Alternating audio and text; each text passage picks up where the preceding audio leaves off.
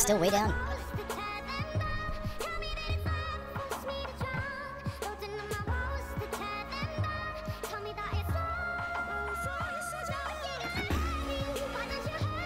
Who's Steph Curry? He is the... I didn't get any of that. Basketball. And what's wrong with their leg? I don't know. I mean, I'm here with you guys. He's playing in a basketball game now, though. So I'm going to assume that he injured it. Sounds legit. Unless it's some sort of death sport basketball game where every time the opposing team scores, you have to cut off a limb. Fair point. That's why I'm a writer, guys. That's why I'm a writer. I'm a writer. I write things. One day I may share some of my narration sessions as I go for a walk and I start dictating and I have no idea what to say. Dude, seems like that would be a good value add for patrons and so on. Oh, no, we lose. Because you get all right, a storyteller. You can tell a story. It's guy's walking and there's a tree. And he just passed the tree. And got a deadline. You're sending audio through your desk mic, right? God damn it, Clyde, you dirty ape. Whichever one it is, it's super clippy. Like whatever level you're sending is really blown out. It's through here. I'll automatically adjust microphone settings. Let's try that. Turn that off, yeah. No, that was off already. Oh. Is this any better? Hello, I'm going to keep a stream of words going out my mouth hole. And you just let me know what you need me to change because things are not working out so well here on this end. How was that? I think you sound good. That's good. All right. Everyone else hates you, but I think you're great. Brian, this is true. This is really true. Hey, Justin, can you give me a little bit of audio?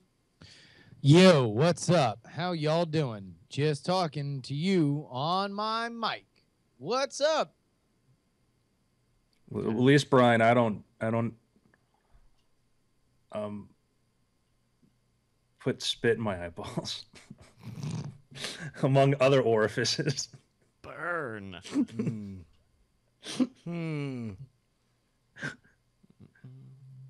I do not miss contacts. Yeah. Wait, did you get the LASIK or something? Oh yeah, I had like 16 years ago. Wow. And you haven't needed to re-up or anything? Because my parents got it, and like 20 minutes later, they were all like, LASIK's the best thing ever. Everyone get it done. And then they're all like, yeah, wish I hadn't done that. Now I'm blind in other ways. Wow, no. Yeah, well, I mean, it just it doesn't correct. They're emotionally blind. They're heart blind now. Yeah. They care not for the mortal world. Yeah, that seems right. Sorry, I didn't mean to interrupt you. No, that's a fact. They're emotionally dead to the world. I didn't mean to interrupt you with this emotional insult about it. Sorry, guys. Brian's like, I'm gonna need a moment, guys. A lot of time this weekend. I'm desperate for human contact. Yeah. So my buddy Ken Montgomery leaves tomorrow for Shanghai. Ah, yes. He's part of the whole Disney opening up. Shanghai. The Las Vegas of the West. Yeah, but he's going to be there at the Disney park doing the opening for that. So if you've seen the photos, you'd be jealous. Oh, dude, I'm sure. I mean, they're banking a lot on it. Yeah. The Tron roller coaster. It's like Space Mountain, but you're like riding Tron cycles. Oh, my God. What? Oh, look up Disney Tron roller coaster. That's awesome. Are they going to do more Tron movies? Because I liked the world of Tron, if not Tron Legacy. I think between, Tron was one of their investments to try to come up with, more, boy sort of brands, so to speak. And the Disney and Marvel investments have really paid off very well with that. Not to say that girls don't like those too, and that's part of why they're so successful. Yeah. The Tron movie did okay, but certainly It was worthy a of bad a movie. They should You feel know- bad. It was part good, part bad. There were parts I liked, and then parts I just didn't. Well, and yeah, no, that's fair enough. I shouldn't throw the whole thing in the trash, but like there were a couple of good set pieces at the beginning and the end were pretty good, and then everything else was sitting around drinking glowing wine, talking about or moping about whether or not we Very should Matrix try. Reloaded-y. Yeah, yeah. Like a lot of just high-minded discussions about very, capital letters, very important things that Well- affect everybody. The part that I remember so much was Bonnie was just like, oh my God, they're gonna go to a party. I wonder what a party in Tron World looks like. Oh, it looks like a really shitty kegger. All right, that's that. Also, the yeah. Garrett Hedlund, I don't know if he was ultimately the best leading man decision. In his defense, it's not exactly like he's a character that really had anything to do, and it's this. Hey, guess what? You're in this movie. Olivia Wilde's in this movie. Jeff Bridges in this movie. Good luck. Yeah. I mean, I guess that's the thing is that like everyone kind of came off as boring. Yeah. And he's the least charismatic of the three.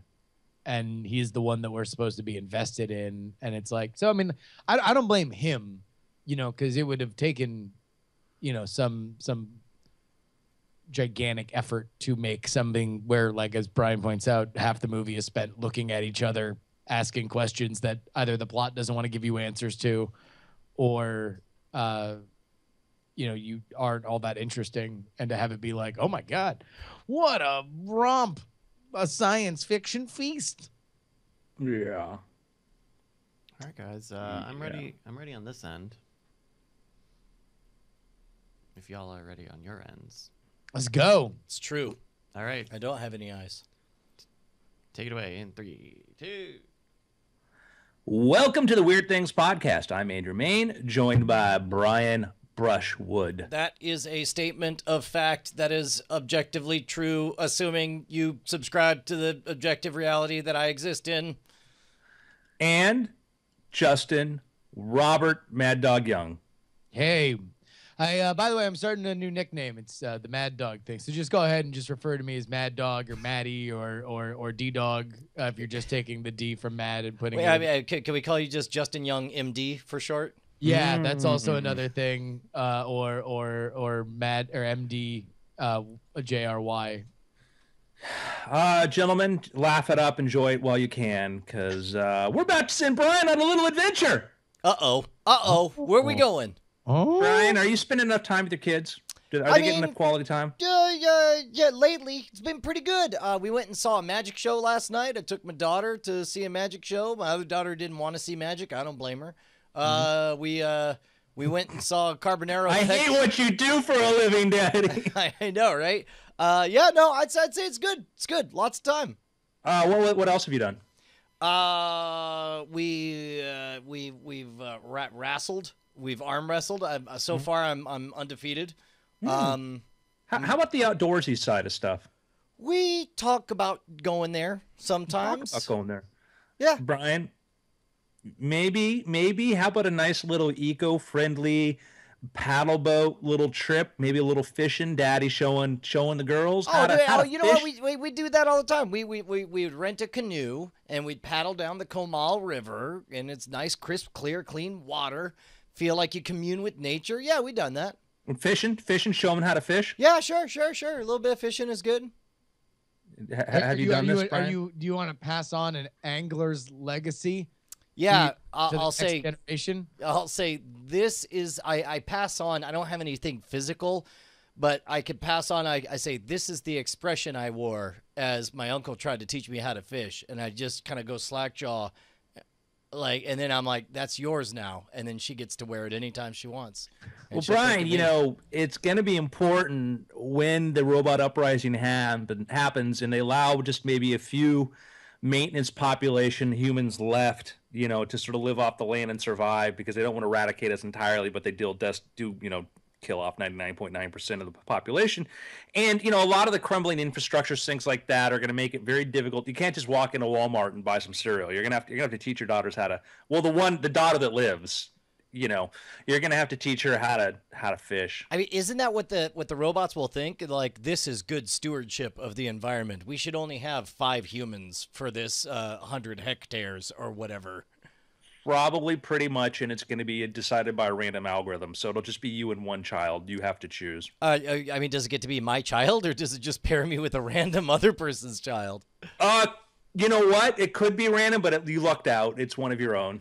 Okay. So every time you look in their face, you see the ones that were taken away by the robots, and we don't know what happened. There's another robot that's measuring the capacity for human suffering, and so like this is like a side experiment where you have to choose. Oh, you're asking me to choose which kid lives? No, I'm not asking you to choose that, Brian. I'm telling you right now, you need to be working on their survival skills. So, okay, so you're saying like I should prep all 3 of them so that no matter which one wins the lottery, they're better prepared. And phrase it like that. Listen, only one of you will survive, and it better be the one that's capable of surviving. I gotta tell you, I feel like my middle kid wouldn't even need any training. I feel like she could probably start teaching me stuff immediately. She's you know what she's actually all the kids are in love with. Yeah, I've already started, Andrew. I'm looking out for you guys, and normally we don't do picks right at the beginning, but I got all my kids watching the Primitive Technology YouTube channel. Have you seen this? Mm-mm. Oh my God, it's great. This dude, I think it's youtube.com/primitive technology. This guy's an enthusiast of Stone Age technology. He's got a day job. He's got a real gig. But then on weekends, he goes out to the middle of the woods. And the very first episode, you watch him make a thatched hut out of just grass that he's got laying around.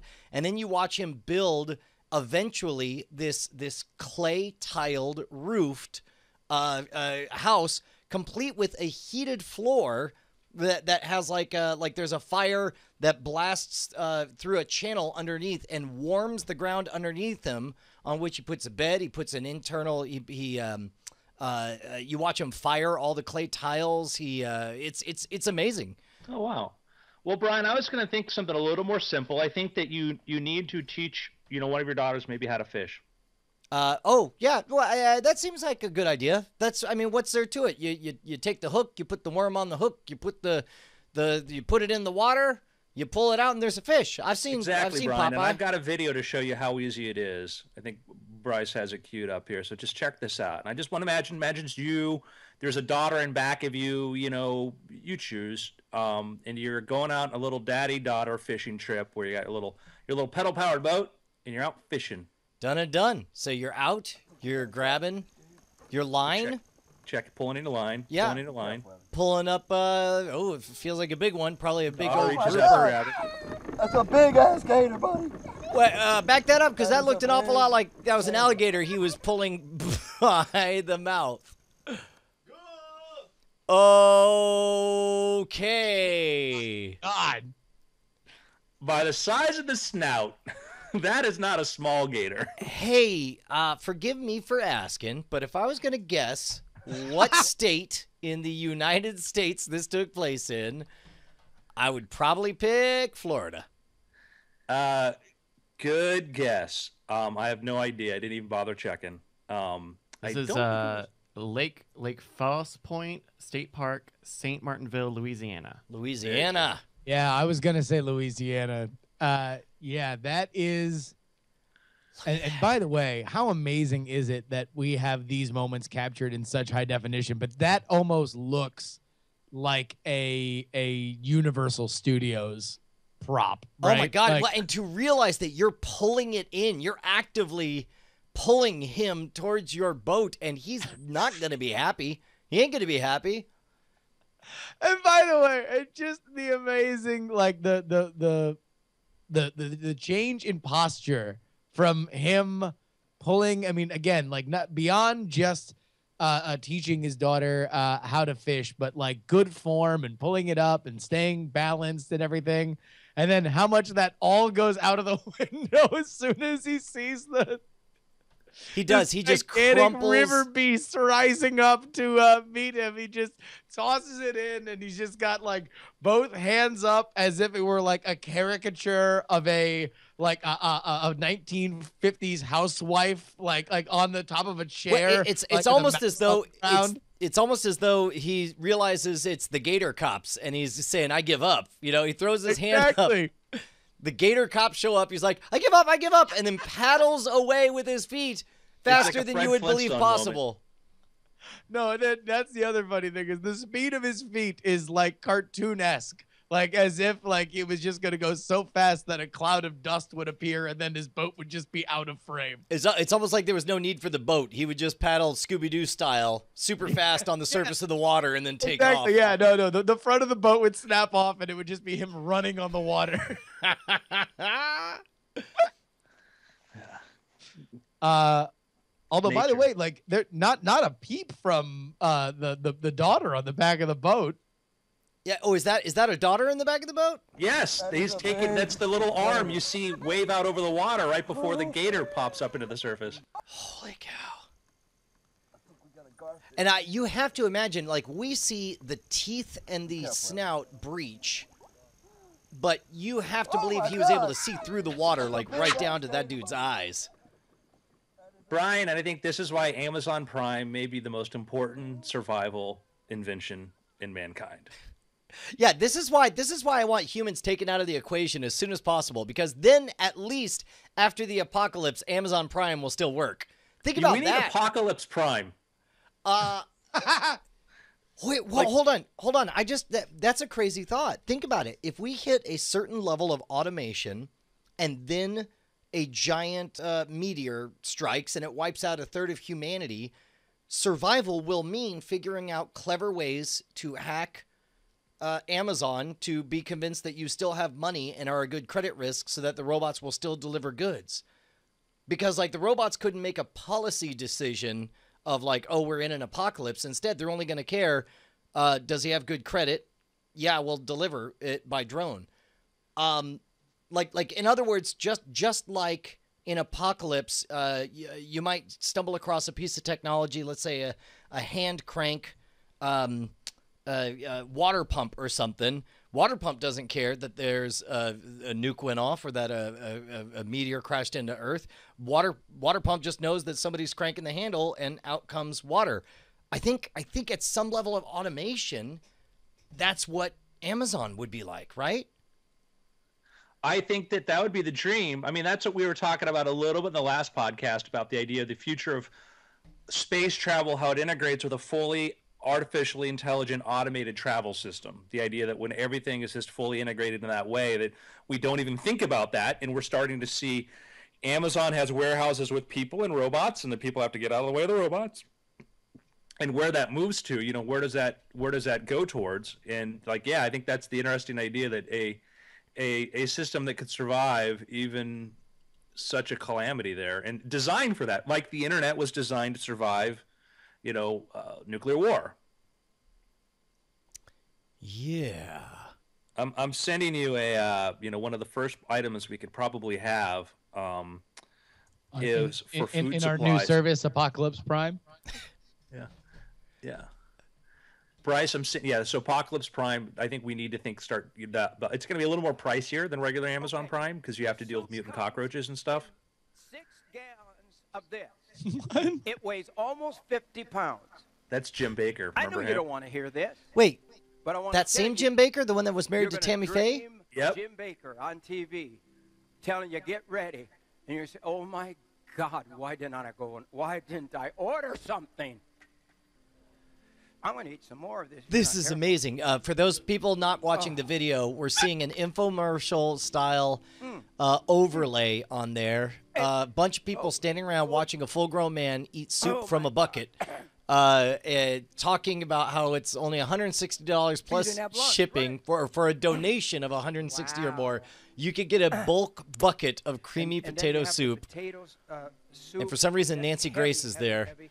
Yeah. And then we have So bananas. 7 years We of have food chocolate pudding that for you can dessert. get out of that We use it creamy for- potato soup we bake bucket, cakes. We but got enough this stuff is, to bake a cake now. And the I bread, guess, you can put all this on your bread. The for bread is doomsday sweet. You preppers. can add a little Yeah, right? you sugar still to that need bread. You got clean cake. water, though, right? You got a morning cake. I'll tell For you that. all of this, I assume Morning is cake. dehydrated. Put that chocolate on top. You can have parties. Yeah. When the world's coming Uh, apart. You can have. You still By have the way, I just heard Look at like that, just this stray Little wild mac line and of cheese. Jim Baker saying you can have a party. Like that this is like, hey, listen, even in the apocalypse, you got to look out for your social life. You know, these neighbors are still going to talk whether or not the rest of the planet is dead. So what's the appropriate amount of?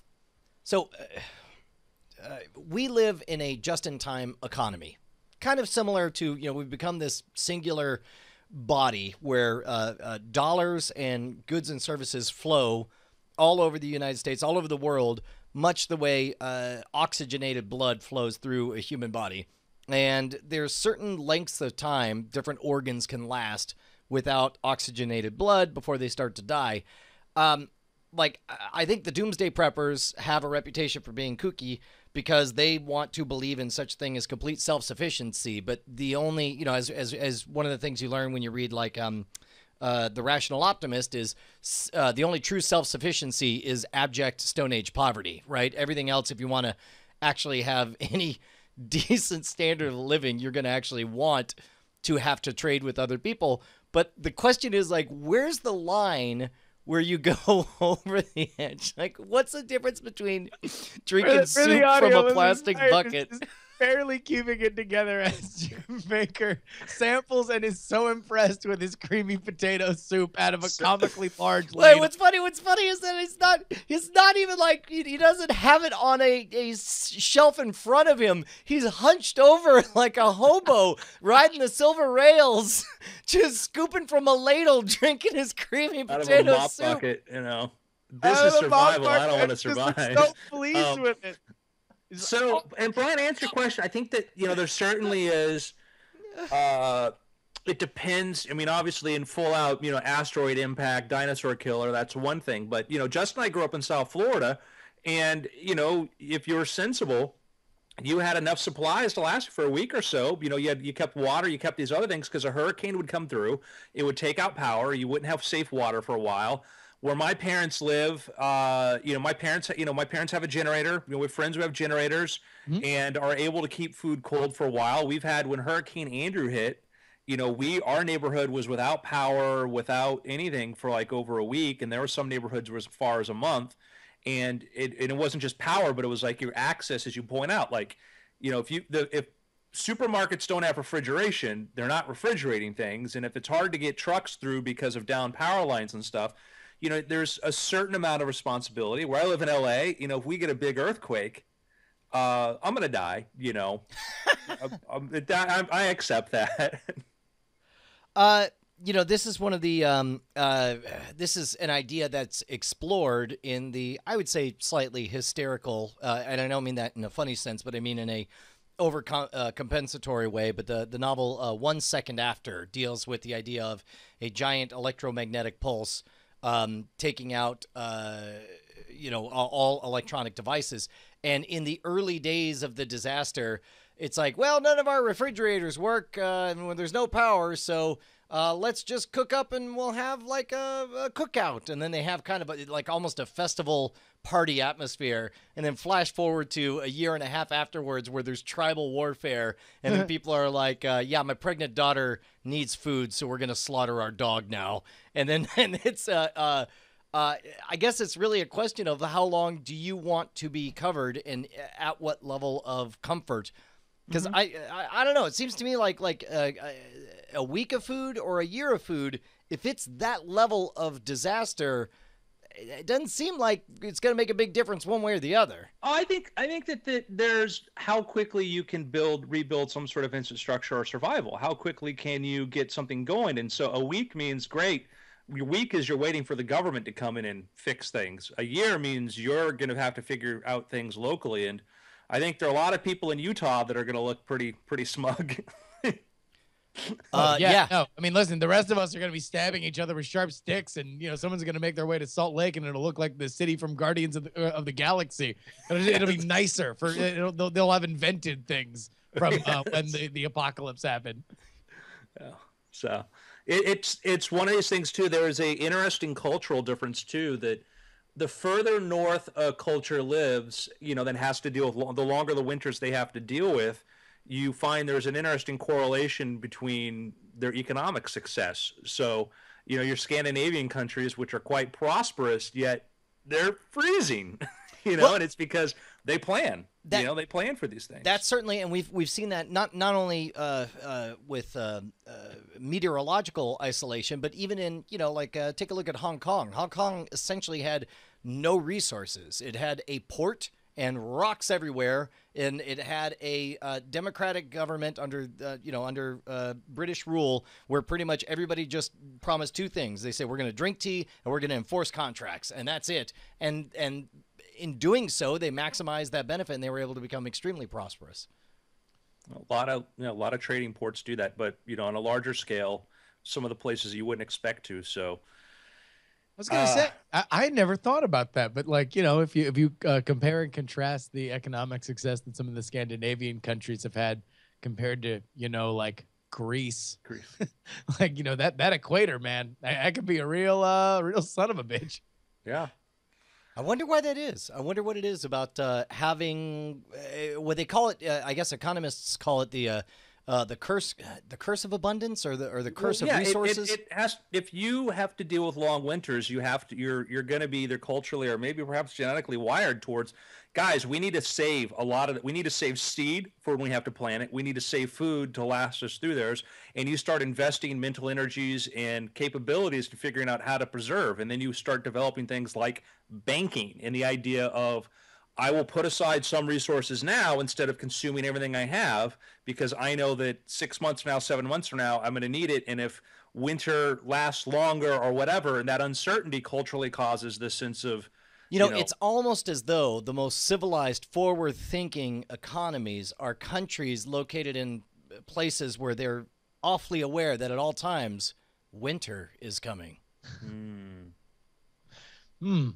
Well, that's the kind of messaging you can remember and cuts through all the clutter to remind people of things. Kind of like how patreon.com/weirdthings immediately reminds everybody listening to us that they can support this show by heading over to that URL and donating whatever they would like to give to us. See, this is a model in which we appreciate your support, and we are very, very, very happy to have your financial backing. So if you'd like to support us, head on over patreon.com/weirdthings.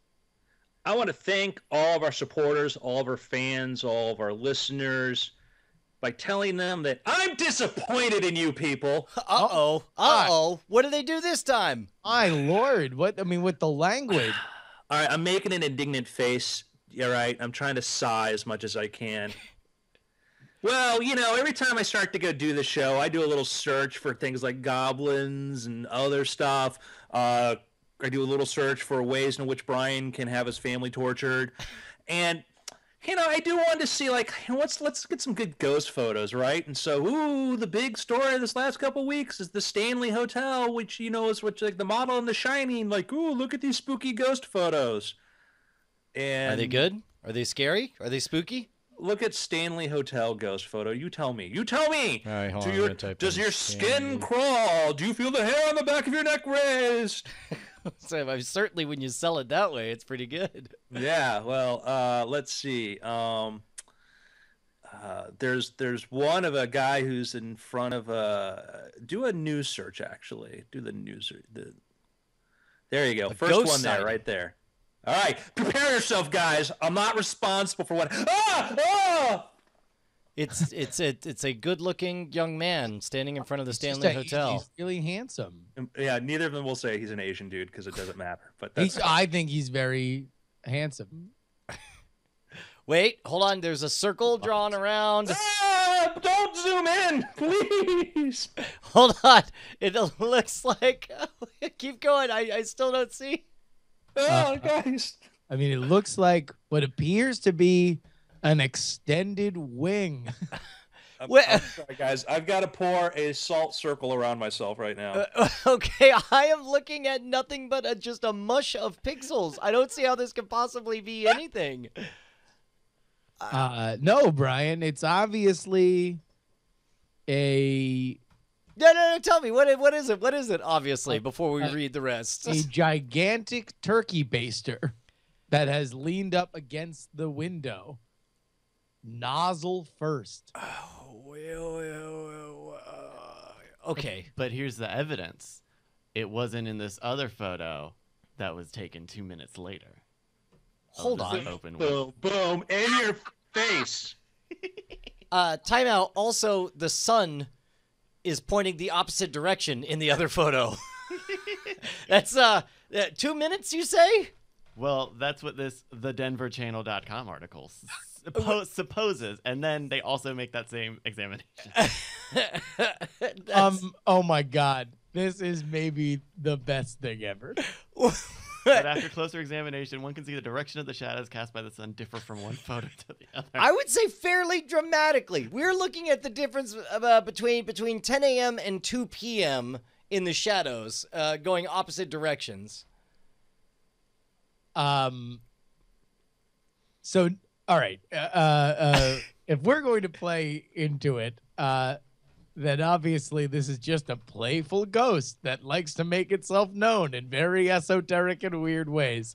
If we want to be real about it, there was like, when I used to work in newspapers, at the end of the day, you had to work on something and you had to turn something in because there was a news hole for which you had to fill. And this to me has like, hey, listen, you got to get something in. And it's like, well, all I got is this stupid Stanley Hotel ghost thing. Yeah, fine. Just put a circle on it. Whatever. Are you gonna?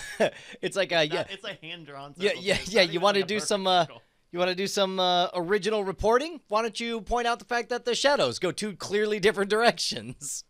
Well, guys, I want you to know there's some other photos. If you do a USA Today, your ghost stories from the Shining Hotel in Colorado. USA Today is on the beat, guys, collecting these stories. Let's see. It says here. Call them the McDonald's of news, will you? Your ghost stories from the Shining Hotel. Now, by the way, there's a lot of hotels that allegedly are the Shining Hotel. I assume this is the one that the movie was shot at, or that one was in Oregon, wasn't it? No, I think this one, the Stanley Hotel does have a history, both with The Shining and beyond it. I know they do a film festival every year that like centers on horror. Yeah, the exteriors were the one in Oregon. Yeah. Which I've been to.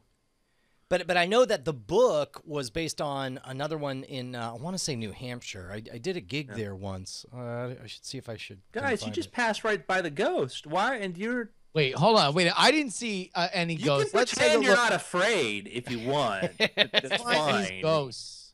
We just had a photo, and we did a Ken Burns. No, back. I think Bryce was playing the video of, and it's gone now. Oh, these guys? It's on the top. Hold on. Yeah, here we go. This is USA Today Network. Can we hear a little bit of the audio here? We showed you a picture from the Stanley Hotel that appears to show something, many say a ghost, at the top of the staircase of the hotel. A lot of people debating on social media about images, of the image's authenticity, so we got a professional opinion. We sent the picture to Kevin Sampron, the president and founder of Spirit Paranormal Investigations. He says that in over 90% of cases his team looks into, natural causes are what to blame for what people think is paranormal activity. However, he says this picture's legit. The team found no evidence of tampering or photoshopped, and in fact, they found what they believe is a second ghost.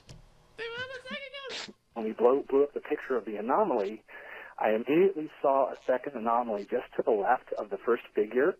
And so it looks like the first anomaly appears to us to be like a lady dressed in black. And to the left of her, it looks like what is a child. You can see the child's head clearly outlined over the top of the steel railing, just to the left of the woman in it. Man.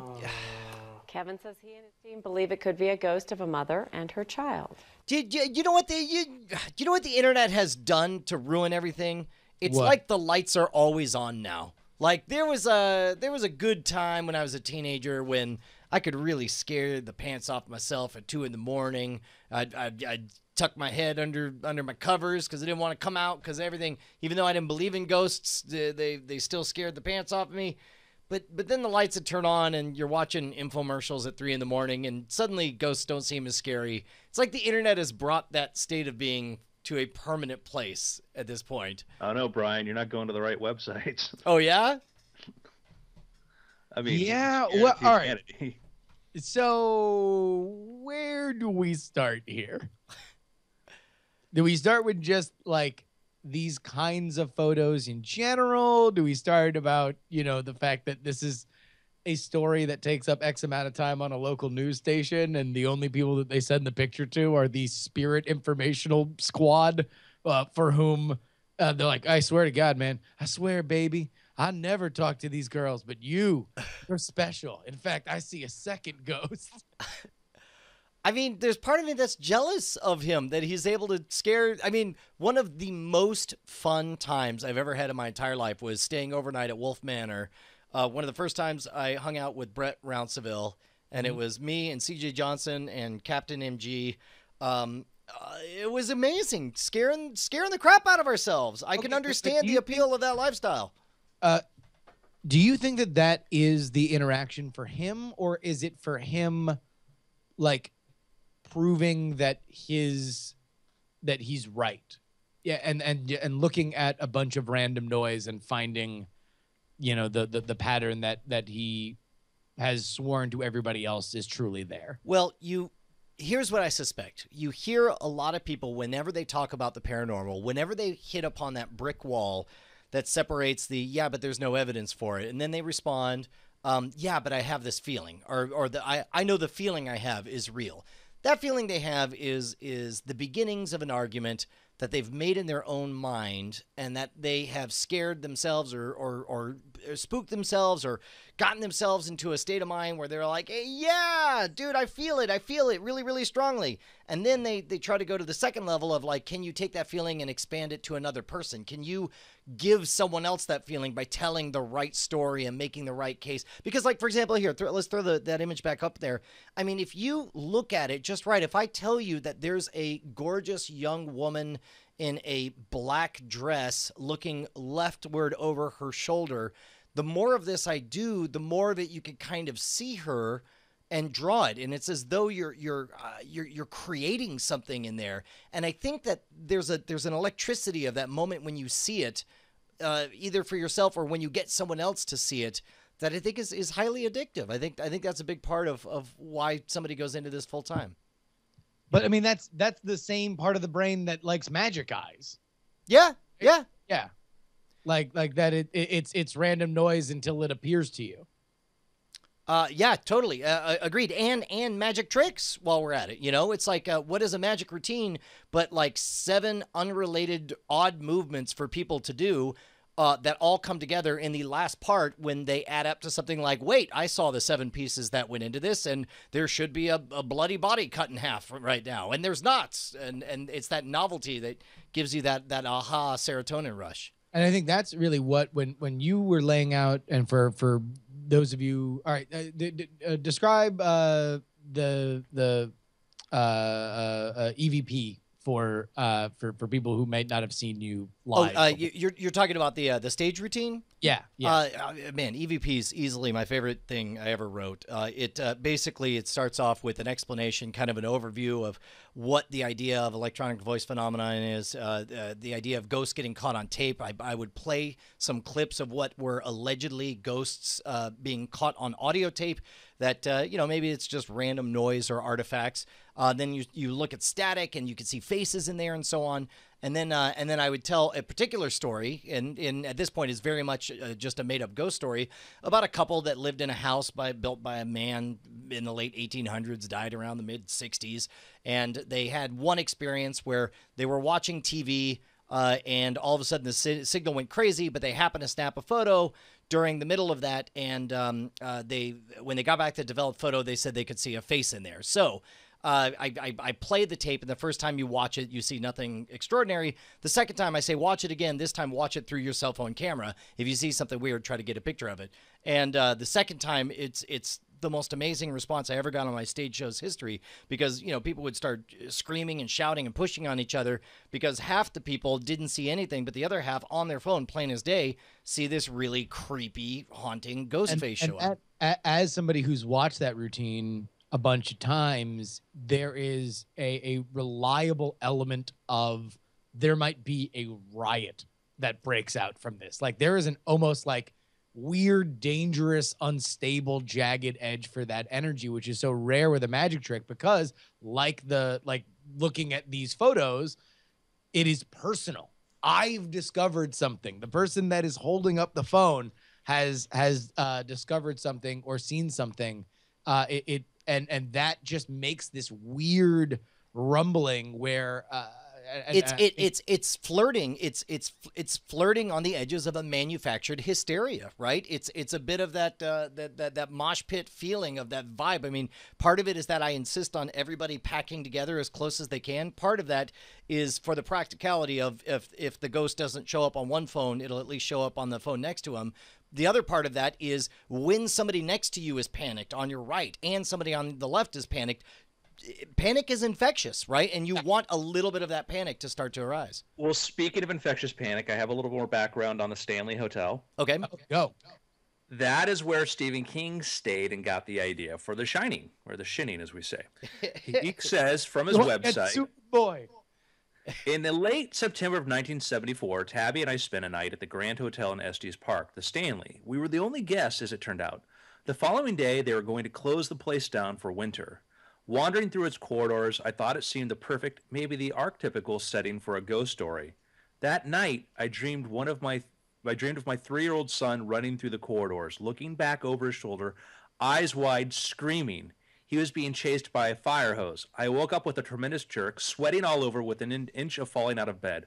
I got up, lit a cigarette, sat in a chair looking out the window at the Rockies, and by the time the cigarette was done, I had the bones of the book firmly set in my mind.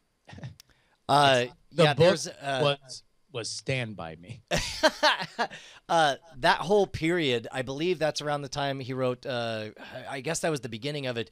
He refers to this decade-long period where in his life, this is also when he was high a lot, when he was drunk a lot, he couldn't think of anything more terrifying than just something bad happening to his children. So as a result, that's when he put in Cujo, where the book ends with the kid dying, and he put Pet Cemetery involves a toddler getting run over by a giant truck and all that stuff. It's just like basically the most horrible stuff happening to his own children all made it into that decade of books.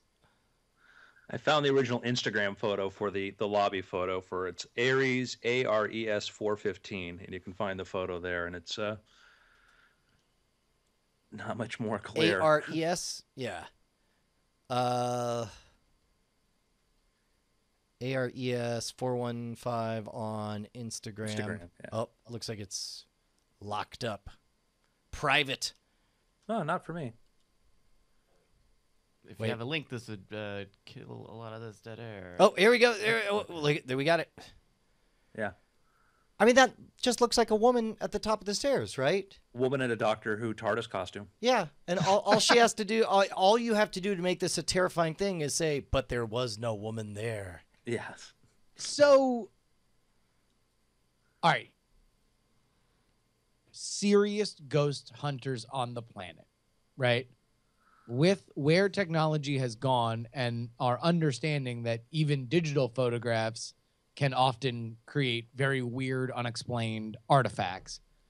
Like, what would be our burden of proof to catch a ghost? Well, so here's the unfortunate thing is that the most credible ghost photos are the least inspiring, because a good ghost photo has a great story that builds up a lot of credibility, has a narrative that sets up the idea that you might see something, and has that payoff of like, and this is the photo I captured at the end. And then you get chills because you have the context and the backstory for it. So you have to know who died, right? It's not just like, oh, I found this photo and then it's just, like Dave Foley and Brain Candy. Like, who, me?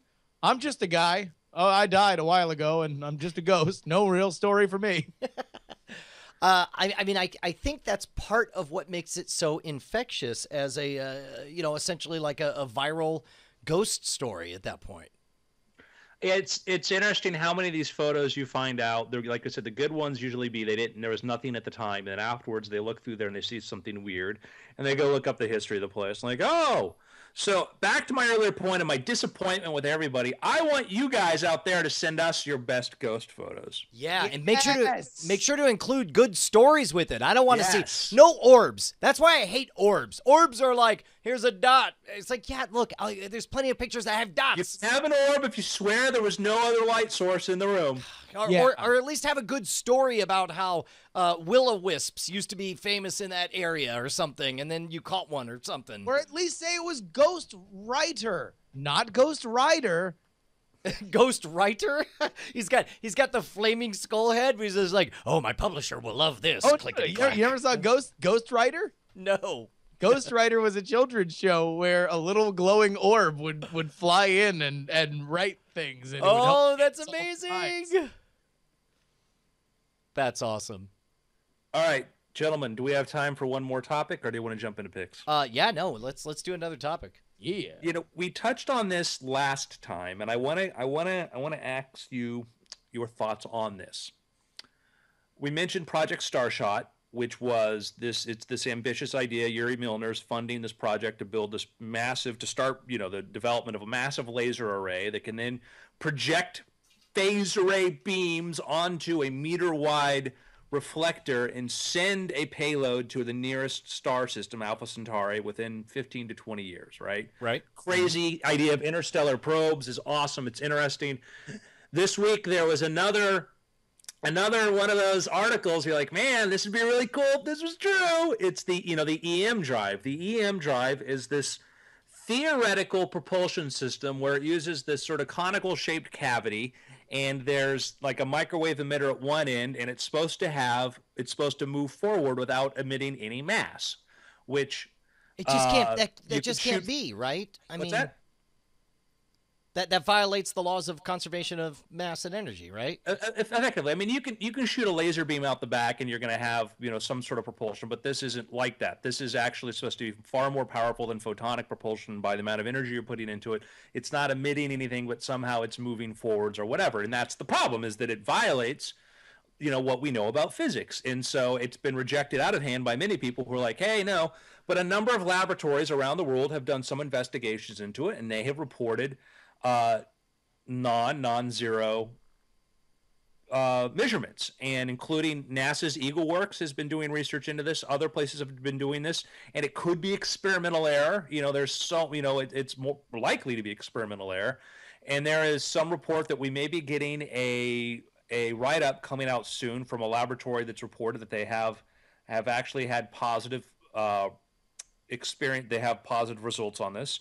There is a theory floating out there by a physicist who says that he thinks that it can be explained by something about like Cauer theory, which has to deal with how inertia works, and that it doesn't really violate the law. The idea that the way inertia is created, this is actually something that capitalizes on that. These are things that are beyond me, and unruh radiation is one of the explanations that somebody's thrown out there. And you can listen. I've poured through the pros and the cons and all these sorts of things, and a lot of really, really gifted PhD, high-level people are having a back and forth about this. And all I can say is, man, this is interesting. I like Skittles.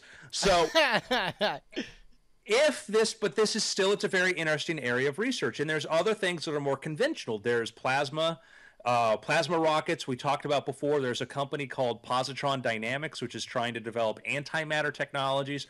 My question is this. All of this comes to this.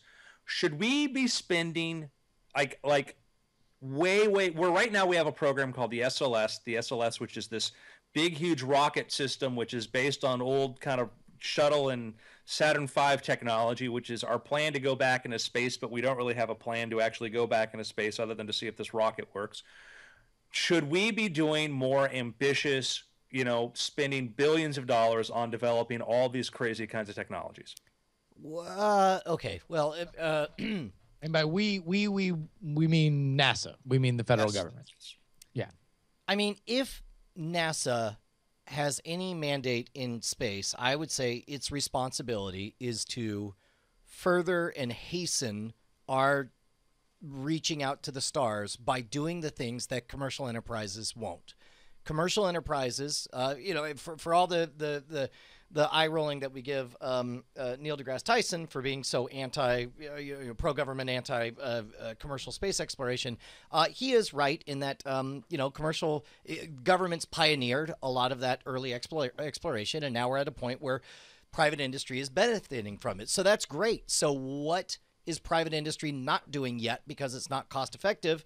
They are not building permanent structures on celestial bodies. And it seems to me that's what NASA's number one benefit could be, contribution to humanity, is to hollow out an asteroid, to build a lunar base, to get us out there, and to go ahead and use private industry as the ferries that get us out of the gravity well.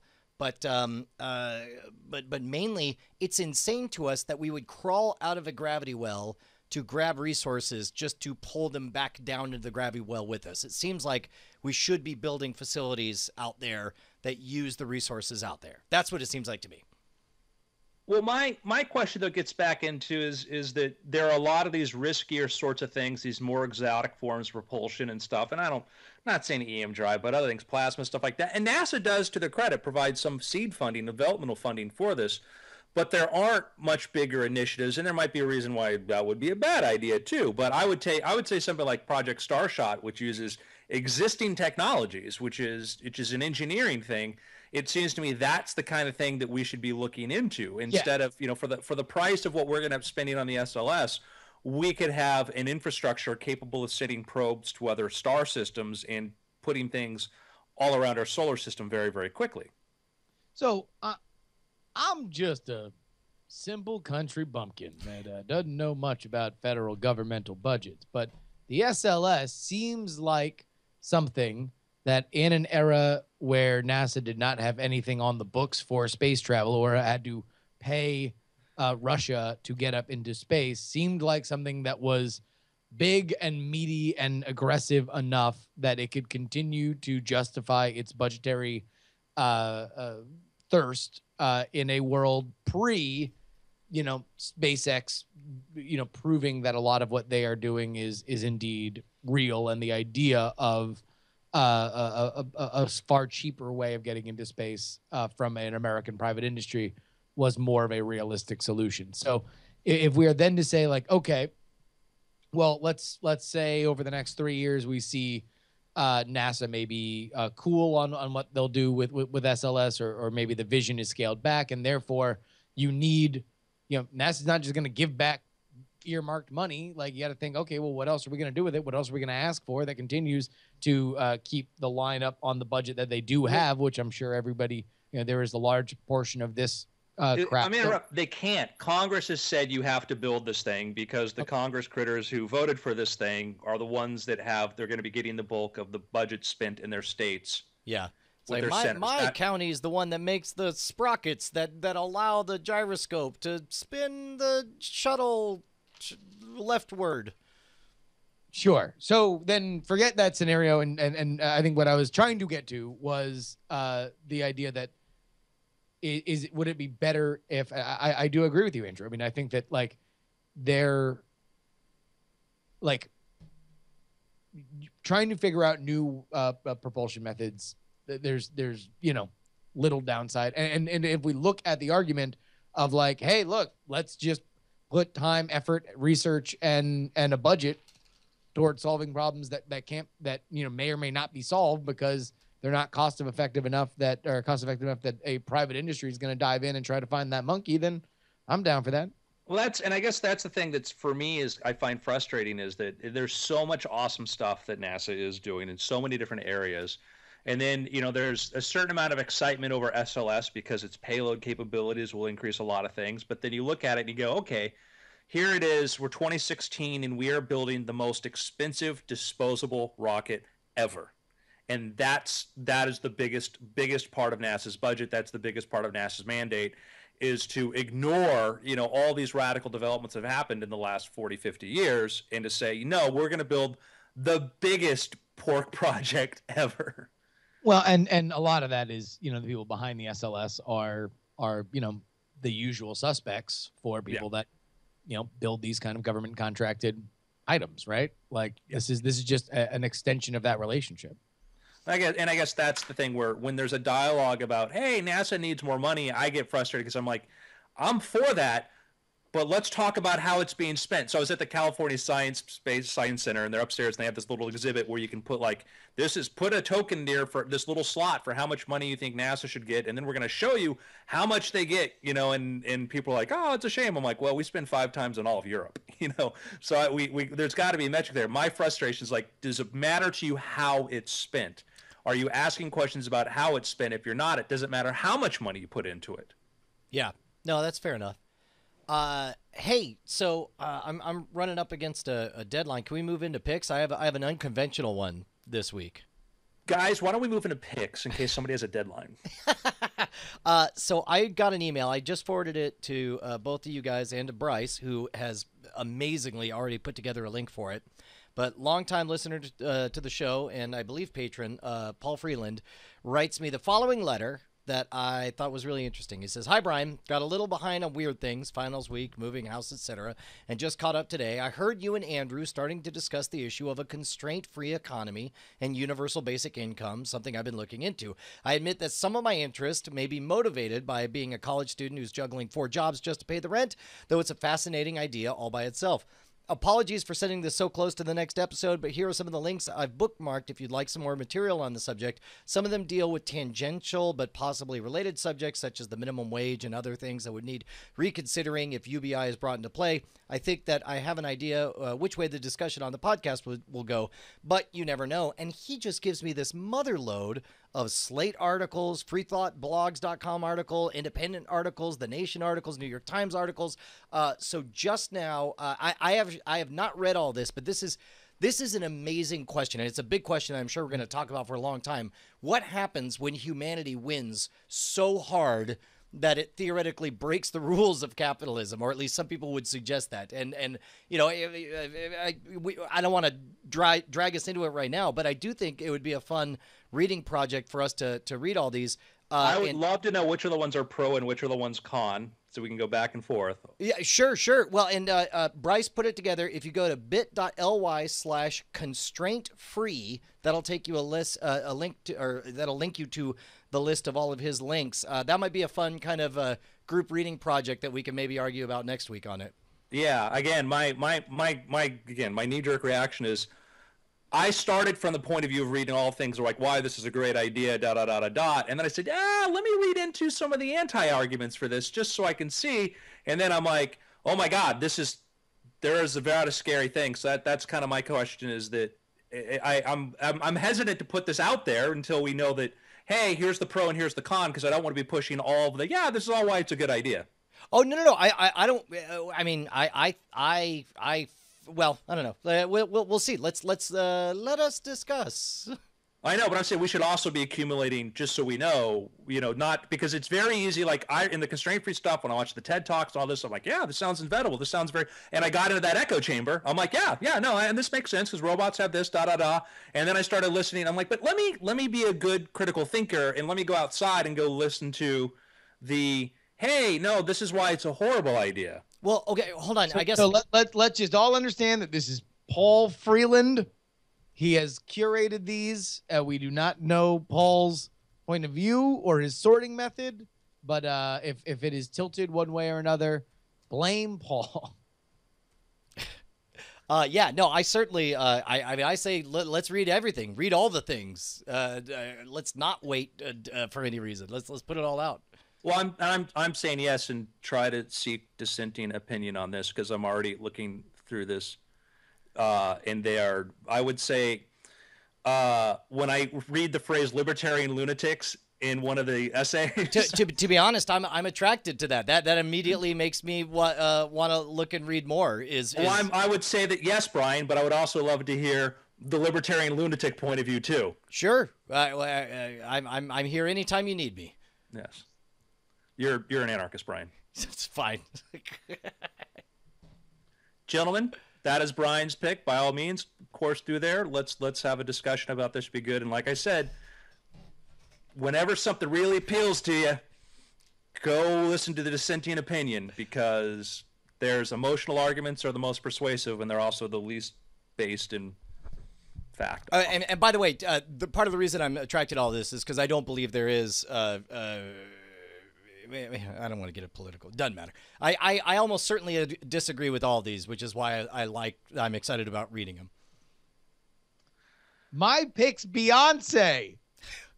What happened last night? I got this alert from HBO saying Beyonce's important, and then all of a sudden all of Twitter was like, "Thank God for Beyonce," and I'm like, "What is happening?" Oh, you missed it, Brian. So Beyonce debuted her album. She's got a new album coming out, and like what she did on her last album, she only had very, very minimal pre-press for it and kind of dropped it out of nowhere last time. This time, there was a little bit of pre-press that she was going to do a one-day only show of some sort on HBO on Saturday night. What you found out as you watched it was that it was basically her entire album interspliced with like poetry, and it was shot very, very well. It's a lot of really good music videos put together into one seamless thing, and then she dropped her album while it was airing on the East Coast. So I'm not a huge Beyonce fan. Like, I don't know if I've ever listened to a Beyonce album all the way through, but everybody was yelling and screaming about it, and I watched it and I thought it was really good. So considering I think that it's going to be off HBO, I mean, at least I don't know, whatever fake window they've created for how long that thing's going to be there. I'm sure it'll be on the internet forever. But it was interesting. It was cool. And I always like people trying to do, especially big artists, trying to release things in new and different ways. Because I think it's very interesting when people are trying to like inch around the way of like, okay, what's a great new model for distribution in 2016? And I feel like people are getting closer and closer to it, and no one's really hit it, but you're getting some really interesting experimentation that I think we'll miss when things kind of harden up over the next 5-10 years, and there's just a very clear way to release an album. Right on. Gentlemen, imagine a plot like this. 3 men, mysterious men, arrive in Moscow on a Learjet and try to buy an ICBM missile. A man dressed in a leather trench coat shows up in the garage of a rocket designer, asking him suspicious questions about the technology. Is this the plot to the Chevy Chase Dan Aykroyd movie Spies Like Us? No. Okay. A man in Utah who had previously arrested by the Russians for trying to sell international secrets gets approached by a man claiming to be a billionaire, asking for his help in securing a weapon. What? Sound familiar? No. What is this? This is the Elon Musk biography. So Ashley Vance is a pretty well-known writer. Wrote a biography of Elon Musk, and I hesitated for a while because when it came out, there was a bit of the back and forth where Musk was frustrated by some of the portrayals, and they're predictably so. And actually, at one point, but it starts off where Vance says Musk had asked to be able to do like a footnote rebuttal to everything in there, and Vance is like, "No, I have my journalistic integrity." Although part of me is like, "Well, that would be a better book, though, wouldn't it? Though, is that you write your thing and let Musk have his response to it." So I'm partway into this, and it is an extremely. A lot of times, I'm hesitant, like how Star Wars conquered the universe. I'm like, I know the Star Wars story, and then nope. Way more than I realized. This is a fascinating book that goes into the Musk's childhood. It talks to people very close to him. There is a point of view. Vance has a point of view on this, but I would say that he is unlike the Steve Jobs bio, where you realize the guy writing it, had no grasp of Jobs and really what he did. This is, I thought, is so far very, very good, very, very detailed, and I know anecdotal stories about Musk from friends, and a lot of it matches up to what I've heard.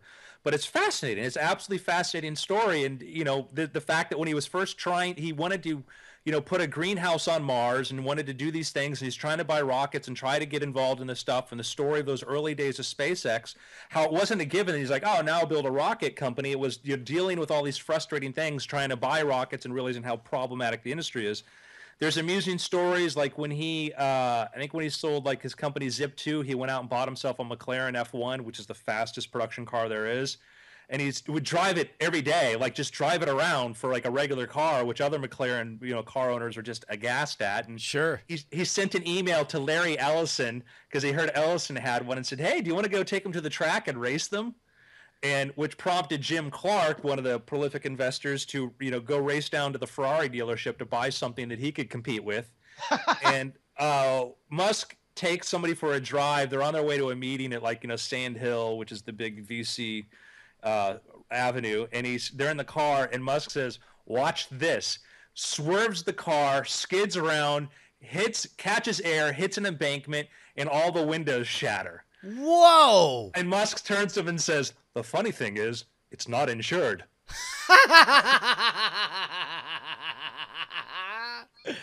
Dude, that's a guy that's having too much fun with life. That's awesome. Yeah, and it's funny too because they talk about the Vance will say in those early days he would say the typically rich guy douchey things in interviews and stuff, and you get insight into his childhood in South Africa. He was bullied tremendously. One point, hospitalized after some kids shoved him downstairs. Very, very traumatic childhood. And he was desperate to come to America. That was his plan. And when he found out that because of his mother's Canadian ancestry, he could get Canadian citizenship, 17 years old, gets a plane ticket, flies to Canada, shows up trying to find, because he figures Canada's close to the United States, tries to find a relative, then finds out that they'd moved to Minnesota. So he's basically bumming, places to, hitchhiking, bumming places to stay. I don't know if he's hitchhiking, I maybe threw that in there. Places to stay from relatives and all that. Spends a year in Canada working odd jobs like stoking coal furnaces and chopping wood and doing just about all the most menial, hardworking stuff you can imagine because he's desperate to sort of make a new life. That is amazing. I was about to ask if there's an audio version, and I see there's audible narration right there. Yeah, excellent. That's what I'm listening to right now. Good deal. Dude, great pick. That's my temporary pick right now until Vance disappoints me. But no, I think it's so far. I felt like Vance seems like reading into it kind of like, well, seems to be trying to be objective about their subject. But it doesn't feel like a hit piece at all, although Musk probably feels differently. And we'll see where it goes on to later on. Interesting. And that's my pick. Sweet. It's been weird. Awesome. Hey, I need to run to the restroom very badly. Hey, me too, Brian. Let's see if we can time it together. 3, 2, 1, go!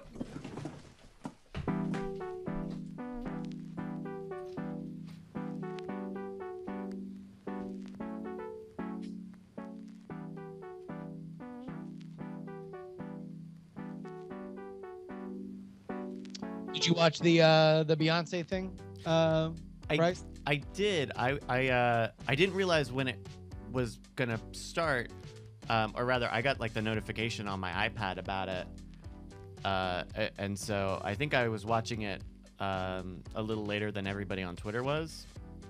Oh yeah, I wound up watching it later in the evening, especially because most of my Twitter was East Coast, so they were all watching it at 6 o'clock my time. Oh right. I think it was really good. It's the kind of thing that she did this a little with that last album too, where the music videos aren't always the whole song.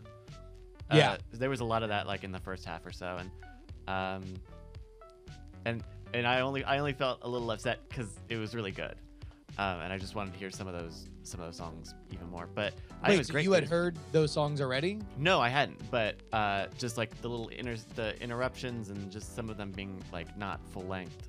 Oh yeah. But it was gorgeous. Those underwater scenes.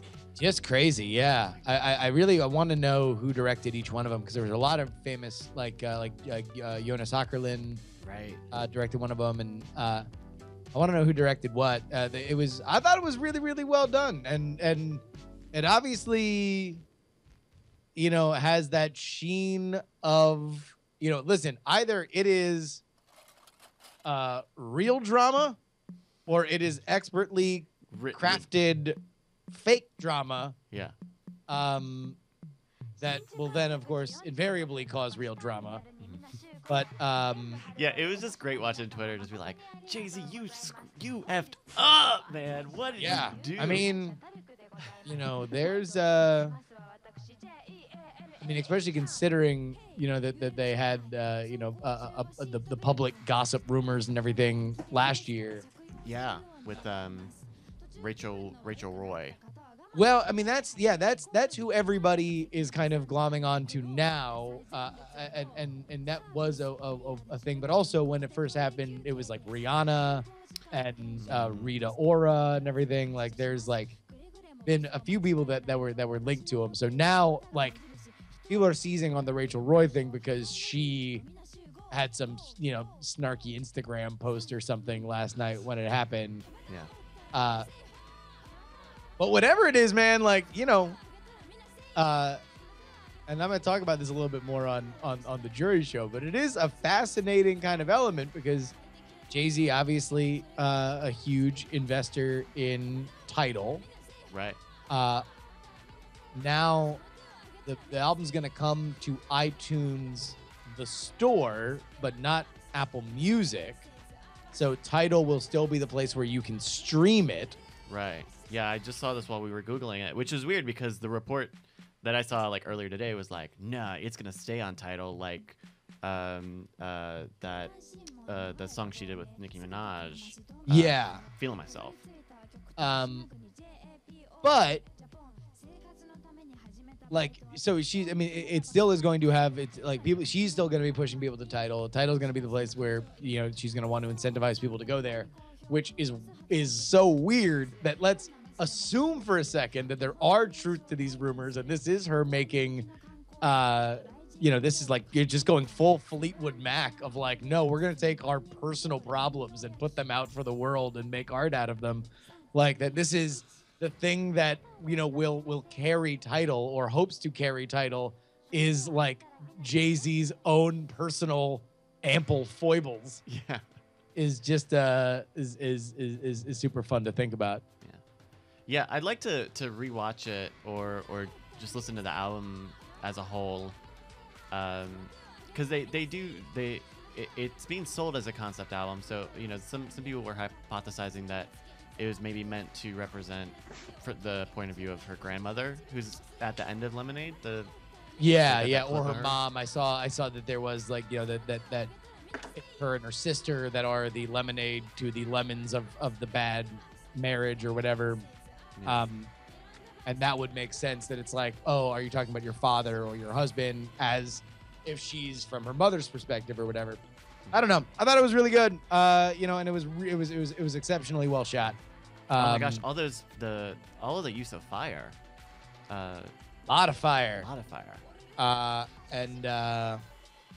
The underwater stuff was just crazy. I'll tell you what, that country song is hot. That's pretty good. Yeah, I liked it.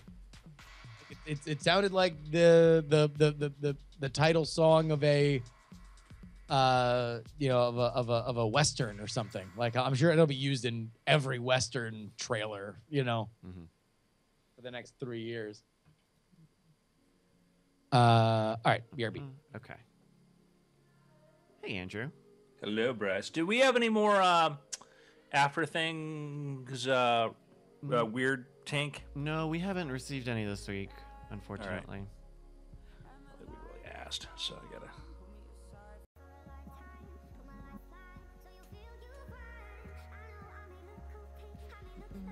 Someone was saying earlier, because the bit.ly link for Brian's thing is a paste bin, and someone sent me the bridge URL, but it seems like that site is not exactly working. So unfortunately, I have no idea.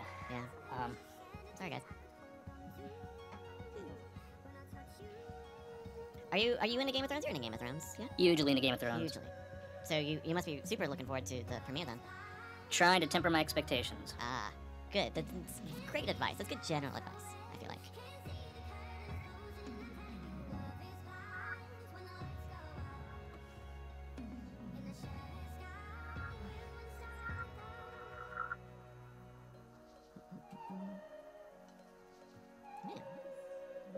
Brian got caught up in something. Yeah, I was gonna try to just, hold on.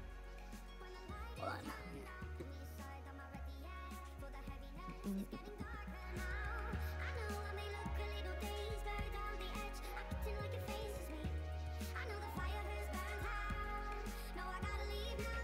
you guys see Paxamania this morning? People in the chat room. It's wild.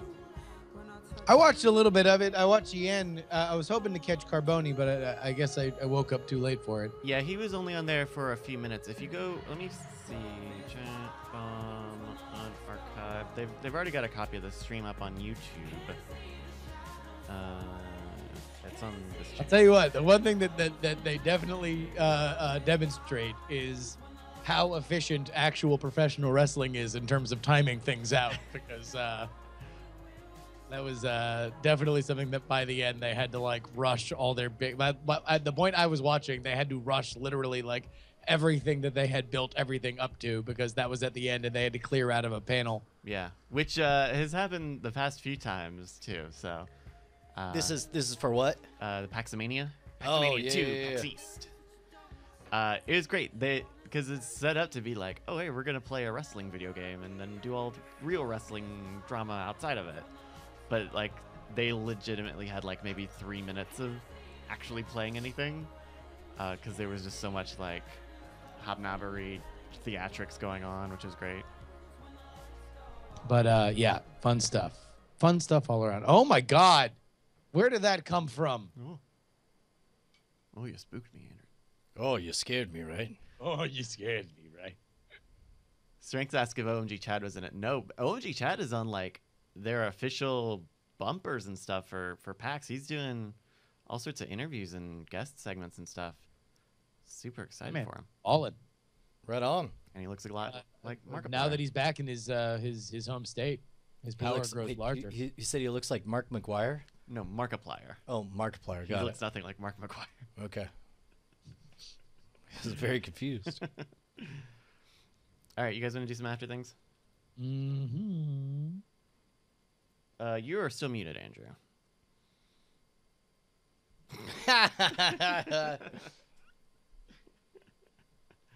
Hey, is this any better? Yeah. Oh, yeah, do that. Let's go with that. All right. All right, take it away in 3, 2. Welcome to the After Things podcast. Sorry, hold my time out. I was definitely mid-yawn. I was audibly yawning just as you started. I don't want that to be how it starts, unless we make a big time. I was stretching it out because you were young. Oh, you bastard. I was helping you out, Brian. No, thank you. This is the dysfunctional relationship that we have here. Should I start again? Yes. Yeah, take it again. Oh, 3, 2.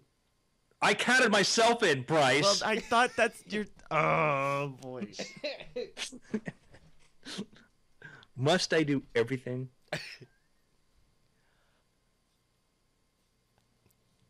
Okay. 3, 2. Welcome to the After Things podcast, the podcast that comes after weird things. I'm Andrew Main, joined by Justin Robert Young. Hello. And Brian Mad Dog Brushwood. Oh, they call me Brian MD for short. Oh man, I already got my gimmick. Sorry, man. I went to medical school. You got to live up to it. So, gentlemen, there is a person who I think is a very fascinating entertainer. He's an extremely talented comedian, actor, who I think has been pushing the envelope. We'll forget the fact that he was the director of Pootie Tang. And Remember, I'm talking you will about Louis remember C.K. and celebrate him as the director of Pootie Tang. Yes. So he has done some very ambitious things. Like he took, he released an entire, comedy special on his website for like $5, and it was a huge success. He's then tried, I think, to replicate that to some extent with other comedians and all that, but I don't think it's quite worked. I won't say that it didn't work as well, but I don't think it had the same degree. And then he decided to try, I think it was a very, very brave thing, and that was he created a TV show called Horace and Pete. We call it a TV show because we don't have better words for it. And it's starred him, cast included Steve Buscemi and a bunch of others. And he did it as a surprise. He paid for it out of pocket, shot this thing, and then unleashed it on the world, basically on his website and an email. Says, hey, I've got this thing called Horace and Pete. Come and get it. It's like, I think $5 an episode or something like that. It was sort of at this pricing structure that was a little bit interesting. And by accounts of reviews of people who've watched this, a lot of critics praised this thing, thought it was very deep, very, very well done. He got a lot of accolades for it, but its sales wasn't there. And he's, something like $5 million invested in this, or some ridiculous sum of money. Not really ridiculous when you compare TV budgets, but still, for him to personally have staked this money, it was a big spend. And so he was on Howard Stern talking about the fact, like, this thing's put me millions of dollars in debt, and this is an experiment, but, people didn't show up for it, etc. And, probably I'm curious to know what's happened since then, because I think that got a lot of attention to it. It put it on people's radar. And gentlemen, are you familiar with this? And what are your thoughts? Yeah, sure. I am, and I actually listened to another interview with him where he kind of went more into depth on where he felt what he said on Howard Stern was misinterpreted. Yeah, he's not broke. Yeah. No, certainly not. And what he was saying, and so I haven't heard the Howard Stern interview, but apparently is more clear in the context of, they were talking about how he turns down a lot of stuff that Howard personally would have taken, specifically commercial stuff, and for whatever reason, Louis C.K. doesn't want to take it, and so Howard was making fun of him for not. And so when the idea of like, oh, I'm millions of dollars in debt, like that's where, in the context of that's where that was. He says that he is in debt on the project, but that is not necessarily something that was outside of the plan for him, and it wasn't a surprise at this stage. That really this is, and as you pointed out, like just the beginning of its life to the wider world, and everything else that we've seen up till this point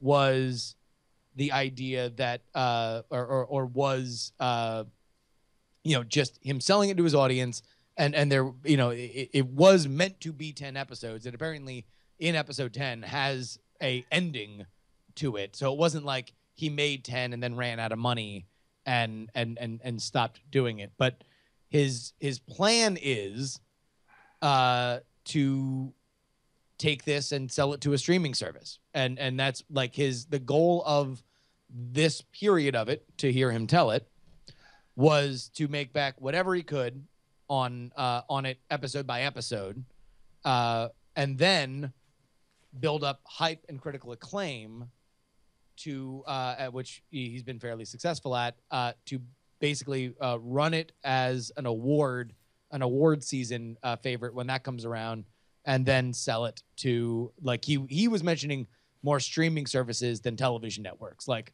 Hulu or Vimeo or Netflix or something. And where I think that's interesting and smart is that he could package that as part of further Louis C.K. involvement with whoever he makes a deal with, which I think he didn't spell out specifically, but I think could be something that if he wanted to do, he could do. I think, and it's such an interesting point in time, because, like, yeah, I mean, you read the initial reports are like, he's going to be panhandling on the street because he bet it all. It's like, it's Louis C.K. I mean, this guy, he's going to be fine, and he has a bigger plan towards it. But I would say that it was, from his interviews, so it clearly didn't have the kind of traction that he hoped for initially, which may have to deal with, I don't know, there's not even a single trailer for it on his website. But it's still a very interesting, the age that we live in, because I think the thing that can kind of get easily lost is that, like, was it a success or was it a failure, is that, here's a comedian who just dropped $5 million on his own TV series, that he can have a first life on the internet and then maybe flip it to Netflix or somewhere else like that. And it's, we talked about this ages and ages and ages ago, about how the age of the producer as the creator really becomes, is coming about to some degree, and not always easily at first. And there's going to be a lot of missteps You know, when J.K. Rowling, they launched Pottermore, you know, they wanted to create this environment where that was the only place you could get the Harry Potter books. It was going to be this, you know, big, vibrant online community for Harry Potter fans, but it probably came 5 years too late. And, you know, they then made, you know, deals to have those books, you know, available elsewhere.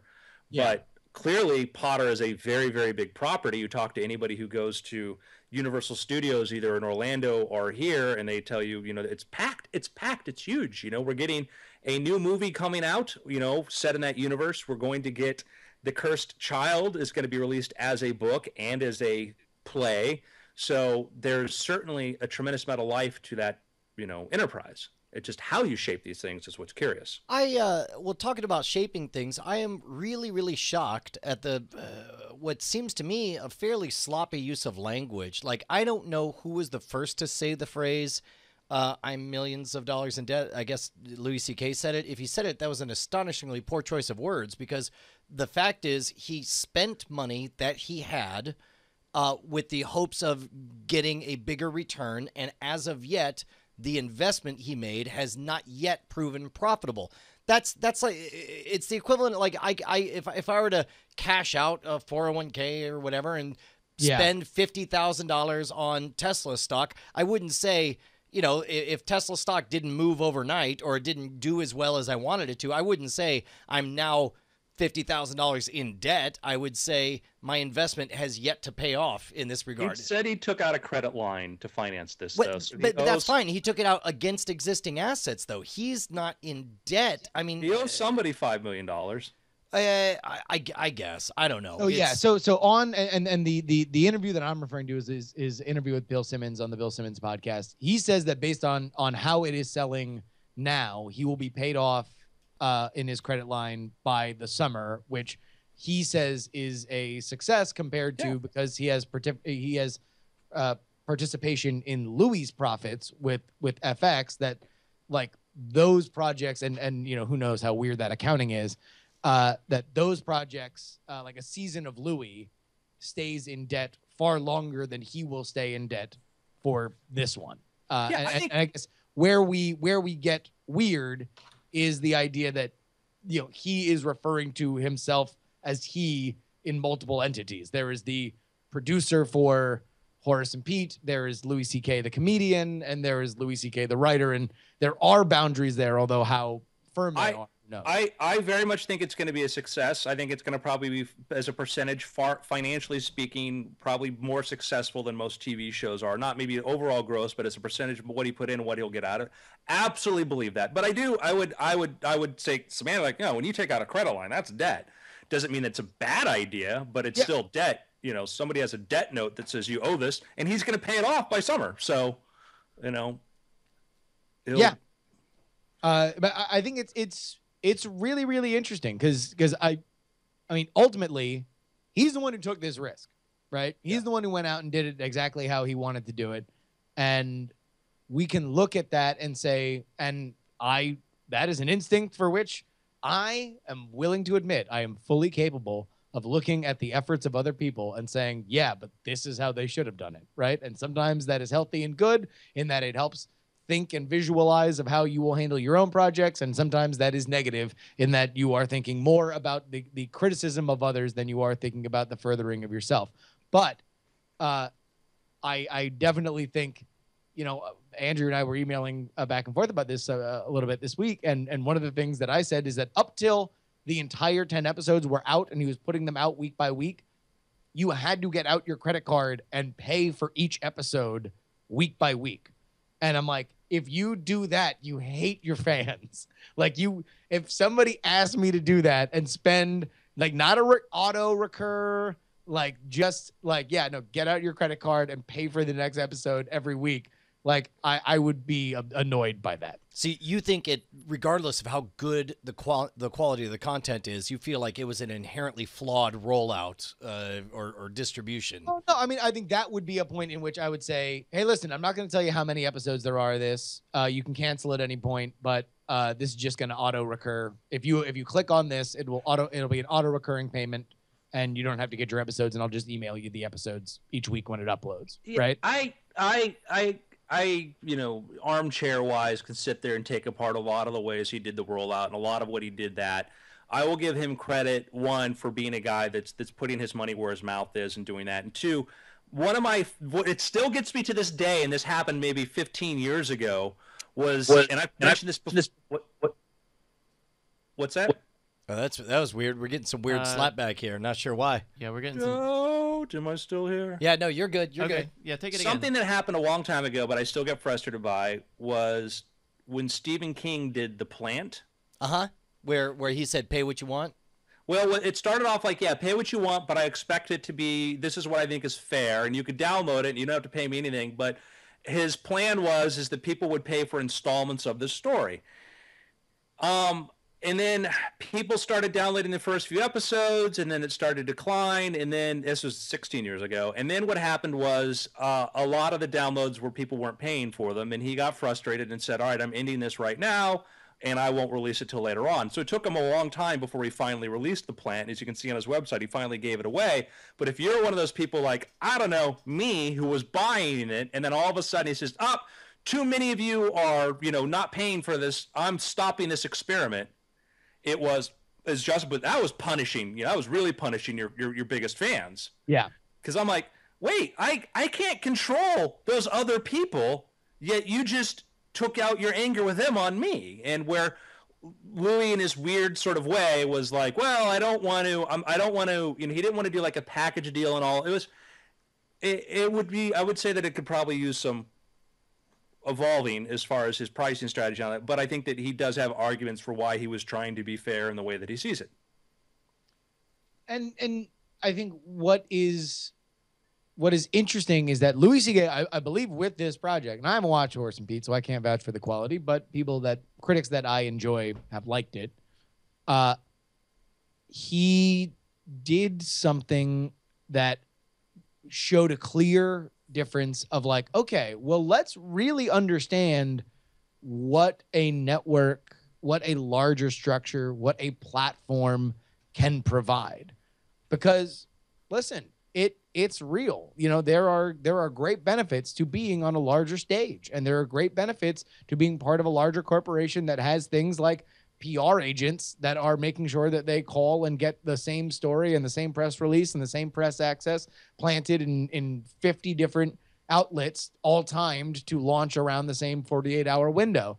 And yet it's like, well, from a producer's perspective, if we only look at what Horace and Pete has done as just total bonus head start, both press and money, to then eventually lead to the very basic idea of just selling it to a streaming service, which happens 50,000 times a day, right? Considering how many streaming services are out there, then it's great. Then we're to criticize it as anything other than a cool head start would be almost like missing the forest for the trees. Yeah, I think should he flip it to Netflix or Hulu, all the fans that he has that didn't buy it the first time are probably going to be curious to try it when it's out there.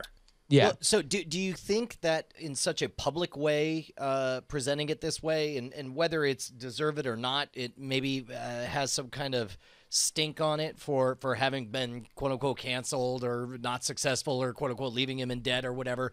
Do you think that in any way affects what he'll be able to get for it from a Hulu or a Netflix or whatever? I don't think so. I mean, I think the thing they're going to look at is the quality there, and has all this attention made it more interesting? If it pops up on Netflix, are people going to watch it? Are people going to want to go see it? And I think that in some markets, yeah, Brian, it might be, but for regular broadcast TV, I think that would be a problematic thing, because it would be, oh, they're putting this failed internet thing here, but in streaming, it's a different world. All this brings me to the question I want to ask both of you. Mm-hmm. So I've got a book, Station Breaker, right? Reviews on it been great. It had a really good run of sales. I have not been pushing it, doing whatever I could, but it's done pretty good so far. Now it's doing a little happy, a little pace there, but not a great pace.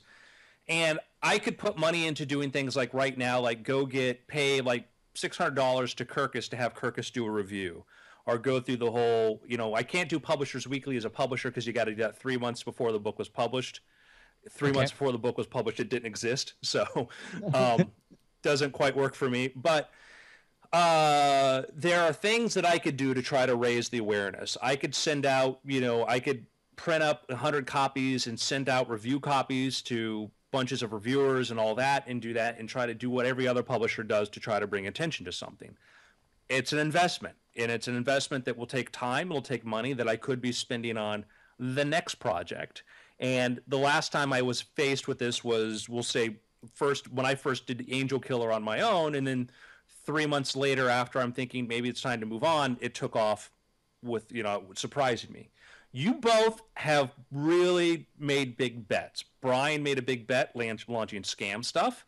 You did it in a smart, strategic way. You came up with an Indiegogo package where people could buy stuff, and you used that to then, start this thing. But there was but it wasn't like they paid for everything. There was a considerable amount of time investment and economic investment on your part to launch this thing.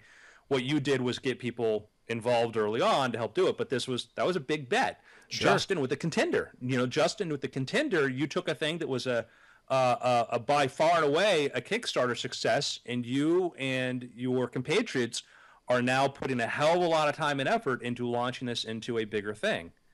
Your thoughts, your advice. So, man, this is a really good question because thank you. Well, because whenever you launch something, there's different vectors. First of all, it's almost like a political campaign in that momentum matters, and you really do only get a single chance to make a first impression and so on. And the question is, how do you take something that's already out, doing well, but needs to gain momentum to start that kind of landslide? I gotta tell you. Correct me if I'm wrong here, but The Martian was in a similar situation, right? It was originally self-published and originally was well received, but far from the landslide success that it became once it picked up momentum. I'm sure you've deconstructed. You could probably tell me the story of some of the stuff that Andy Weir did to help kick that. Yeah, I don't sandstorm. know. I don't know what its traction was before Crown picked it up. In my own experience with Angel Killer, that was a book that was selling in the hundreds of thousands of copies before HarperCollins picked it up. And that was, I put it out there, I did some tweaking and did something, to that effect, but I didn't do, a whole lot for there. And Weir wrote a thing that he was serialized on his, website and then put it out on Amazon at 99 cents. And he did 35,000 copies in 3 months. And that's interesting because I'd sold, not to compare, I sold over 100,000 copies of Angel Killer before I got a publishing deal. Well, and also Angel Killer had become a pocket smash hit in the UK. For whatever reason, that market really lit on fire. Yeah, for I did Angel 35,000 in the US easily. Yeah. Too. So it's a curious sort of thing. And that, obviously, that book now, third book is sitting in front of me, and the TV project is, taking its own sweet TV time, and it has a life of that. Which, by the way, I absolutely adore the fact that in the background, stuff is simmering and brewing and happening, but meanwhile, the fact that you're already on to launching the next bet, having these parallel projects is such the right, smart way to do it. Because when it comes time to promote the next Blackwood book, Jessica, I'm going to go full tilt on that. But meanwhile, I watched what would happen in the magic industry, and Justin was, saw a lot of this too. We knew the size of a magic industry was. We knew a product, you put out a magic trick, you'd sell maybe 300 or 400 copies if it was reasonably good to the collectors. And then maybe if it was, had some momentum by that, you might do 1,000 copies or whatever. And then that was kind of going to be it. There might be a little trickling sales. If it was a really, really successful product, like a really, really successful one that demoed great in magic shops and all that, then there would be this sort of jump to 5,000 to 10,000 copies. I would have friends that would put out magic books. They'd put out a book or a magic product, and they'd sell 300 copies right. They'd take out an ad in Magic Magazine and Genie Magazine. They'd sell 300 copies right away, and they're like, "Well, I'm gonna take out more ads." And I'd be like, "Don't do it." Right. Well, what do you mean? I'm gonna take out more ads. I'm like, it's because you reached everyone with that first ad. Exactly, and that's the thing, is they think that it's this much bigger market that they're going to get into, but it's a very small market, and you had you reach saturation very, very quickly. And so, you know, there's a point at which you can keep throwing money after something. And I told him, like, write the next book. Just write the next book. Come up with the next product. Because Man, it's so. This is a curious Skype hiccup. I've not encountered this before. I think it's past if you want to keep going. yeah, I'm trying to get my service upgraded, by the way, just so you know. Oh, right on. Just so you know. Not easy. Well, so what do you feel like you've whittled down your attractive options to one or two? Because I mean, again, there's doing some kind of giveaway or doing some kind of publicity stunt. I mean, that may seem a little bit crass, but you know, like that's certainly what I think of as P.T. Barnum style stuff. Is figure out some big thing to do. There are simple things I can do. Like I can take the book and I could have, like, you know, drop, you know, a couple $1,000s and getting it reviewed in places where the big boys have their books reviewed. You know, I could do that. I haven't done a lot of playing around with price elasticity or whatever like that. You know, I know if I drop it down to 99 cents, it's going to jump up a bit, but I'm trying to, you know, get into this area. Like I have How to Write a Novella in 24 Hours has been doing great at a $3.99 ebook, you know? And that's another thing is like The Cure for Writer's Block, which is probably a better book. I haven't done anything to promote because, you know, I've been minds elsewhere. And so you get into that, how much time do I spend this? When do I make that bet? You know? And I'm curious, like, you know, like Justin, like, really talked, but like, how is the Contender going for you right now? So the Contender's in a very weird place right now. I mean, and not weird, like it's picked up more momentum sales wise on just the daily basis between our own website and Amazon. But we are at a point now where it's fairly clear that we are not going to get a lot of love from the tabletop community. You know, and selling party games to tabletop, like connoisseurs, like people who are like super into tabletop, people that don't know us personally, like me or Brian or Andrew, that's always going to be a harder sell because party games are kind of looked down upon as just, you know, very simple mechanics, stupid games that, you know, writers who aren't really game designers create. And so now we're in the process of kind of, you know, being satisfied with whatever we were going to get there. And specifically that was also tailored to our wholesale options and our, you know, just larger marketability within tabletop. Like specifically, like we were a finalist for the Will Wheaton Show tabletop. We didn't get that, which is disappointing, but you know, whatever.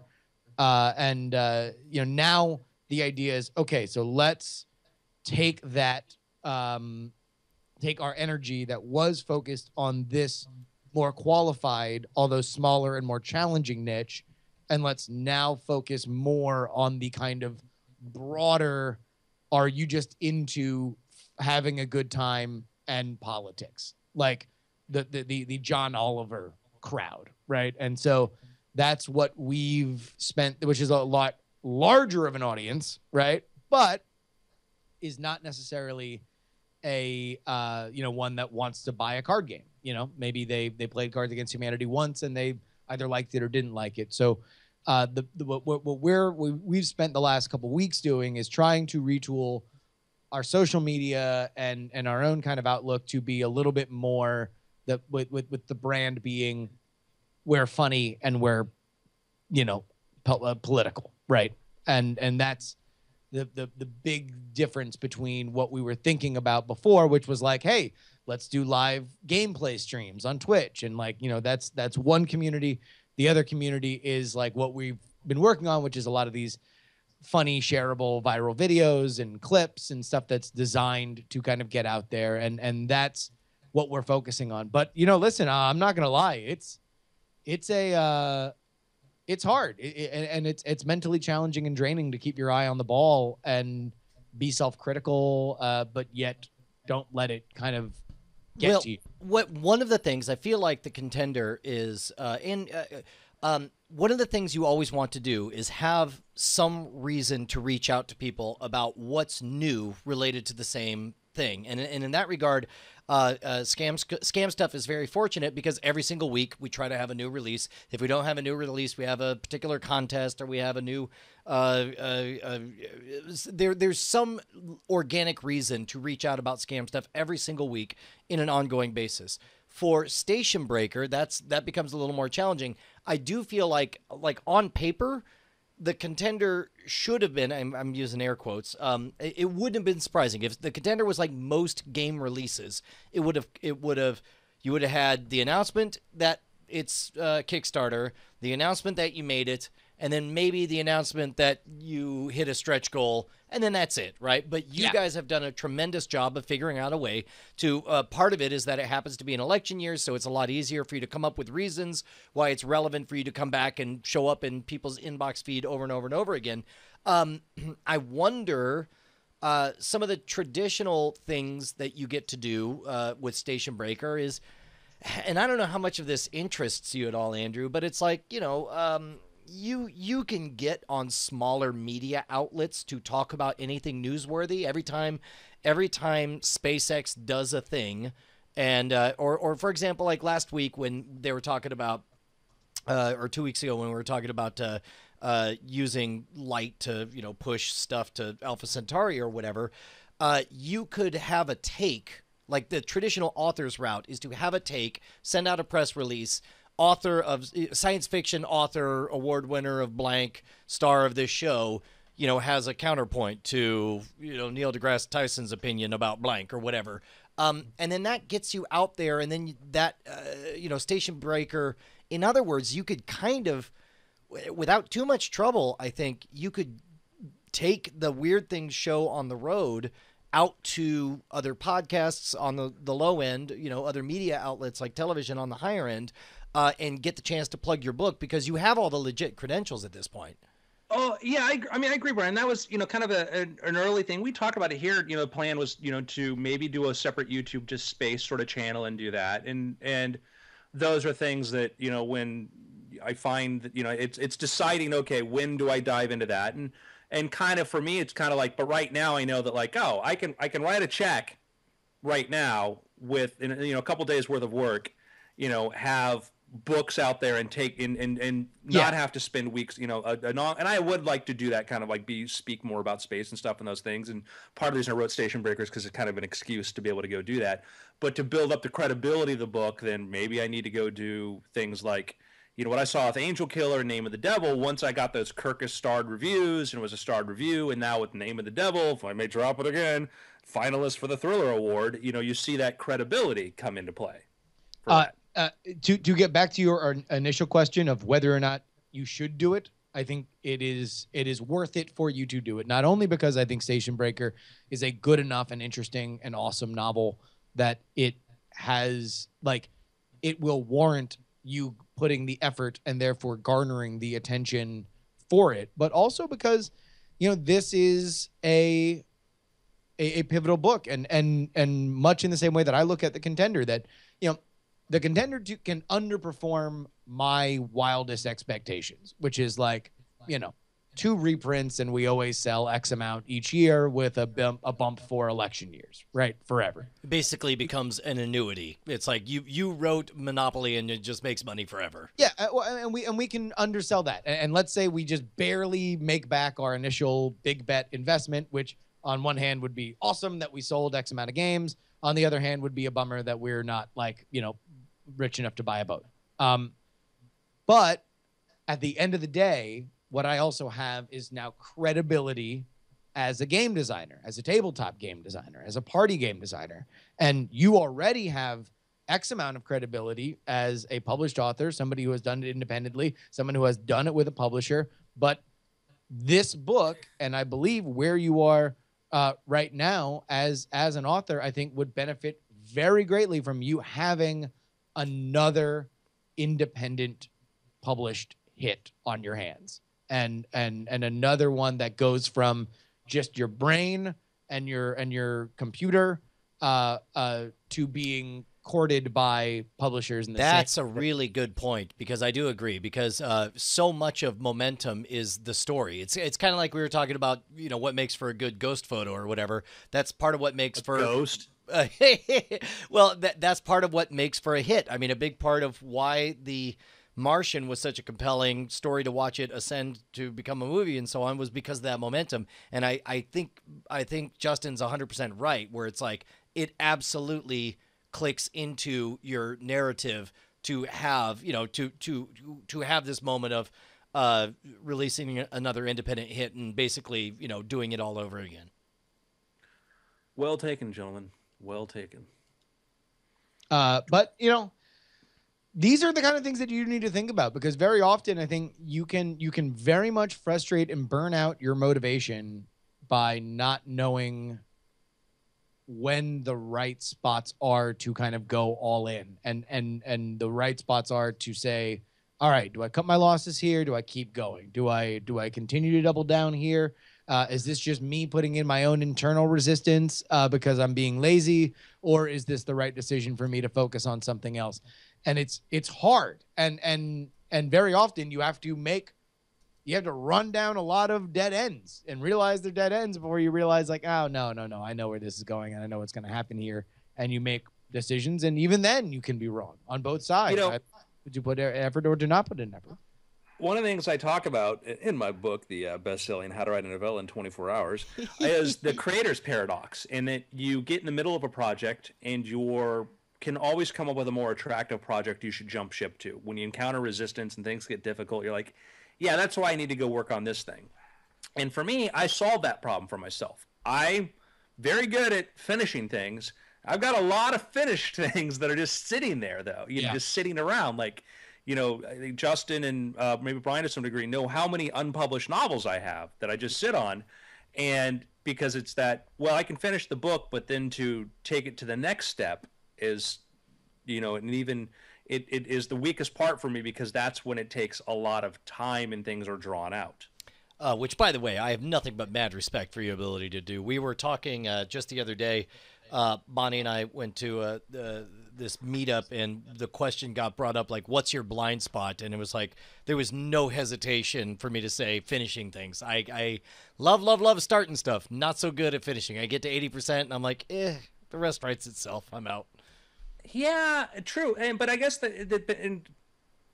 me, the realization is that, I finished the book, but then there's still, I can finish a book, make a finished looking book that people can hold in their hands and say, hey, here's a book. But like, you take, like, Care for Writer's Block, right? Blog. I've got like 5 reviews on this because I've not done anything to push or promote it, versus How to Write a Novella, which is like that's interesting. Whereas like your defined finish line, like you did the same thing. The actual finish line is once you get it well reviewed and get it in the hands of a lot of people and get the word out on it. You're having a hard time with that last 20% on this. Yeah, because I have done, again, I've been pushing the Humble Bundle and all that, and I haven't done anything to push this book. But here's a book that's better than this, the How to Write a Novella. I've done nothing other than an occasional tweet or whatever to sort of, hey guys, check this thing out. And that's one of the problems. It's like, I know the formula, I just haven't done the work. Yeah, well, in that case, I don't have a lot of advice and or sympathy. Like I don't know what to tell you. Hey, Brian, you just totally turned on him. You're just like, well, F you. Oh, no, well, by the way, that only comes from a place where it's like I'm so guilty of the exact same thing myself, and so if I can't give you a pass, if I can't give myself a pass. I mean, listen, there's a certain element to success that involves self-delusion, and I think this is partly where that comes in. Is just saying like, hey, look, like this is a hard process to do. Listen, it's hard for me. It's hard for me to get up and think every day, what can I do today for the contender? Because between everything that I have done, everything that I thought I was going to do and then forgot about, and then I remember, and then I feel bad about the fact that I forgot it, every idea that I have that maybe is good or maybe isn't good, everything that's been done and didn't get the results that I wanted, do I try that again? It's for a million different reasons, it sucks to get up and think about that. And then, sometimes you just need that lovely opiate of delusion that like, hey, no, just go and do something because it's all going to work out fine if you just keep moving. Did I move the rock up the hill or did I let it fall back down? Yeah. You know, and the more that you try to, I mean, there is one thing that I will definitely say, and this is something that I am very much guilty of, and some of, you know, people that I've known that are very, very talented have been afflicted by this, that, you know, you try to solve the problem in your head, and that's smart, that's strategic to a point. When you try to make it a perfect shot in your head, it will almost always fail, because either it's going to fail your expectations or it's going to be something that isn't as reactive as it needs to be to what is actually happening out there in the world. And that is hard, you know, and it's very, very, very, very, very, very discouraging when, like, you have to understand that maybe more effort doesn't necessarily, at least in your head, doesn't necessarily translate to more success. You know, sometimes it is just the right persistent effort that you know would do a better job. Is just go out, get out there, make a tweet, you know, put out an Instagram, make sure you reply to the comments, make sure you check the social media feeds, all that boring stuff, man. Like, the more it's there, the better off you're gonna be. Yeah, there's that, you know, that problem. Like, I was a guy that always wanted to have the perfect plan in my head. I was gonna, like, you know, figure out that one perfect single way to do it. You know, write one letter, make one phone call, and have everything fall into place. And you find out that could be a great idea, but that ain't so messy though, because you could be 100% right, and then just that particular at bat it doesn't take, and then you could do the exact same thing again and have it hit a home run. I mean, it's oh yeah, and so I deal with people too who are like, hey man, I had this idea 3 years before these other people did. I was sitting on $1 billion idea. I'm like, no, you weren't. You know, there's you can $1 billion ideas are free. Yeah. You know.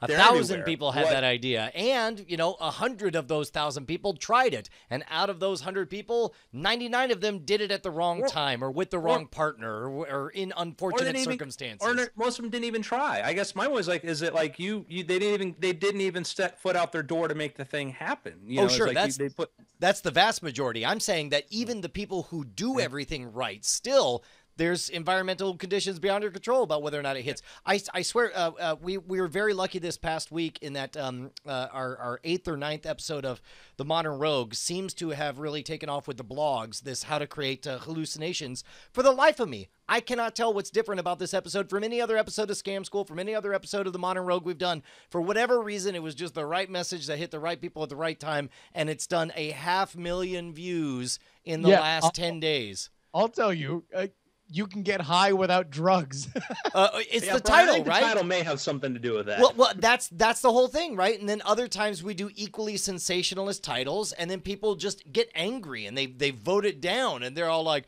"Shut up, man! I didn't really get high." You know, it's a weird alchemy, and I can't claim to understand it. All I know is that maximizing your at bats gets you to that point of, you know, sorry, go ahead.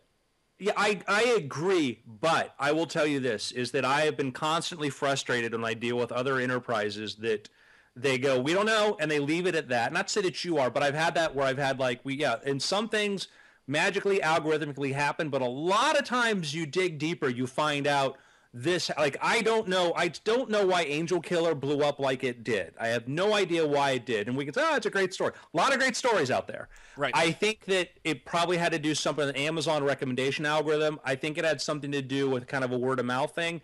But I think there are probably some very objective reasons that are worth studying, because I think that you're absolutely right. Sometimes it's just random, but other times you find out, nope, there was this thing that you didn't realize that happened behind the scenes. And I found that out about a lot of books that, like, you find out, like, oh, these runaway successes.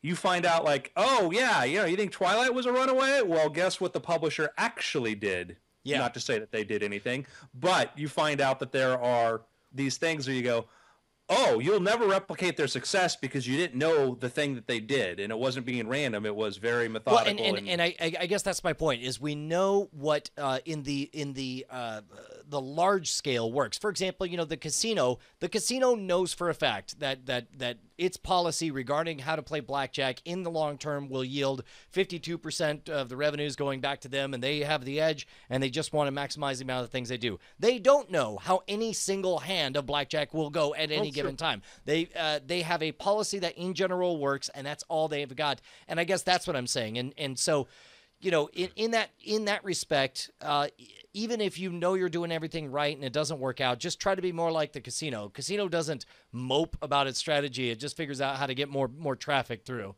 And I think it's key to know when you are. Like, that's the frustrating thing about the traditional publishing industry is they don't know why things work. And then the advice they'll give to writers like, well, just keep doing it. And after a time, it can take off. It's like, well, I can take that strategy, which is just to keep sitting down at the card game, or I can come up with my own game, and that's been my attitude, is because like there's this just do this and it'll work sometimes, and it's like, well, maybe there are strategies that do help. There are ways to game it, and which there are. Definitely, when Hacking the System came out, I talked to one of the folks behind the scenes. I was like, okay, so what can I do on my end?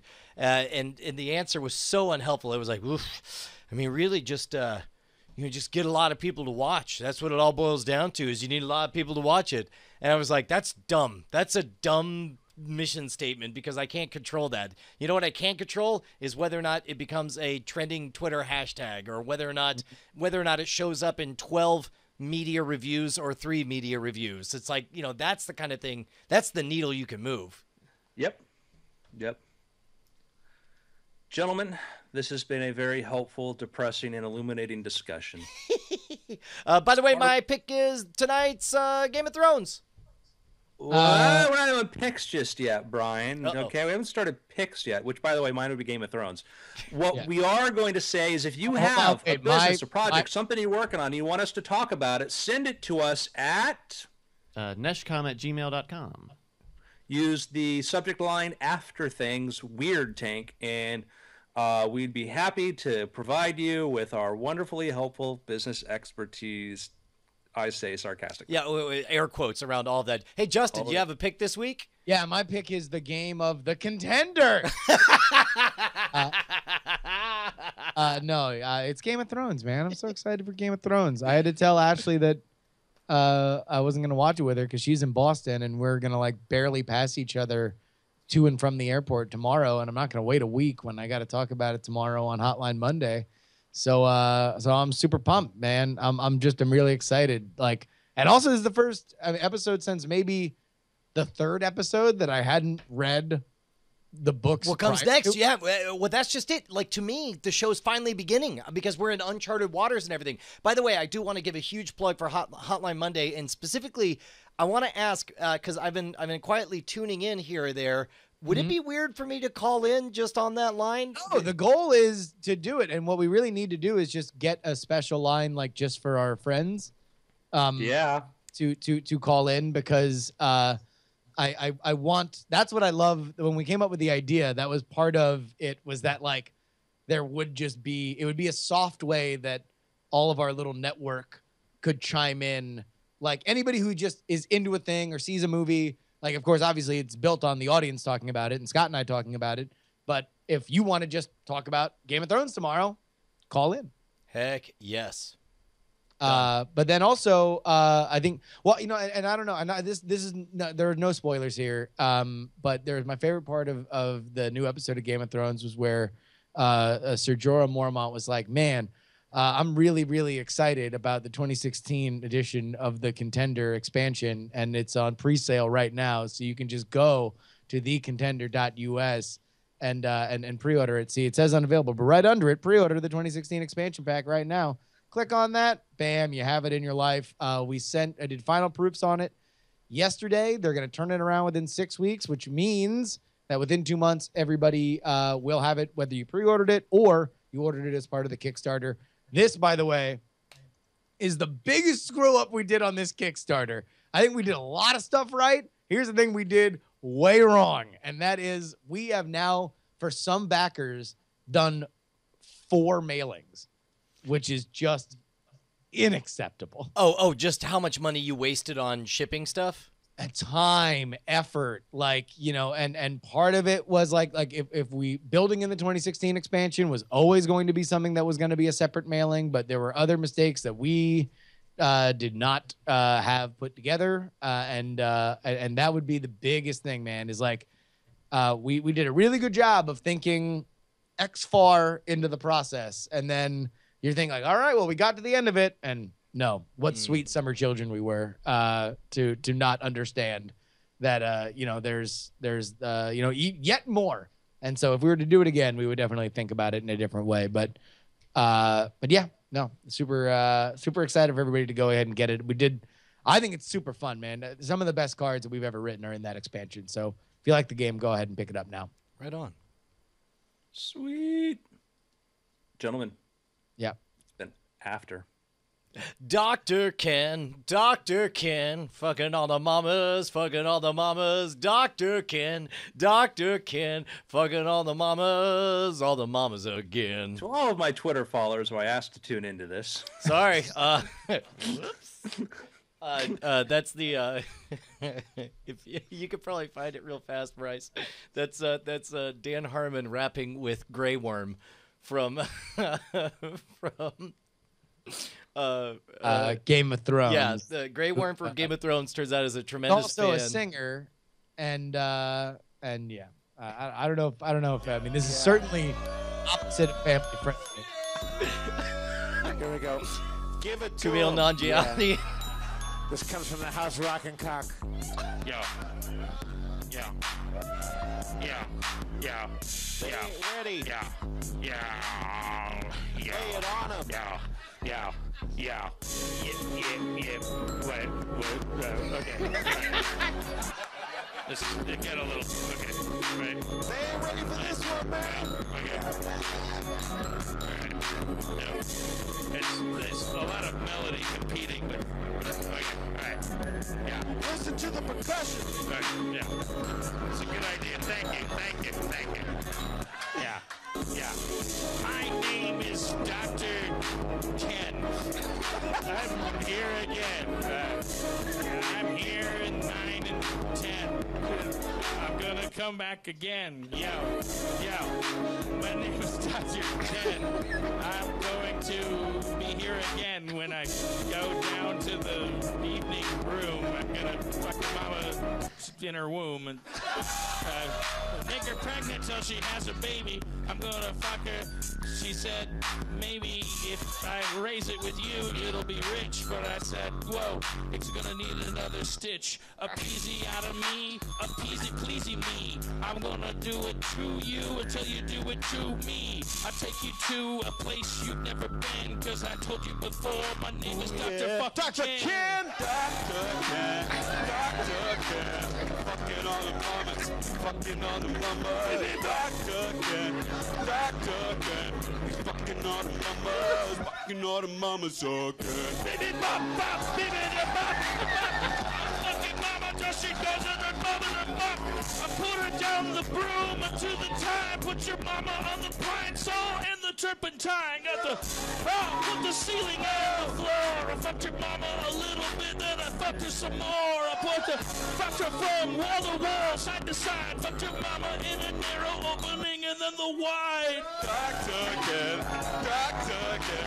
Fucking all the mamas. Fucking all the mamas. Grey Worm. Dr. Ken. Fucking all the mamas. All the mamas.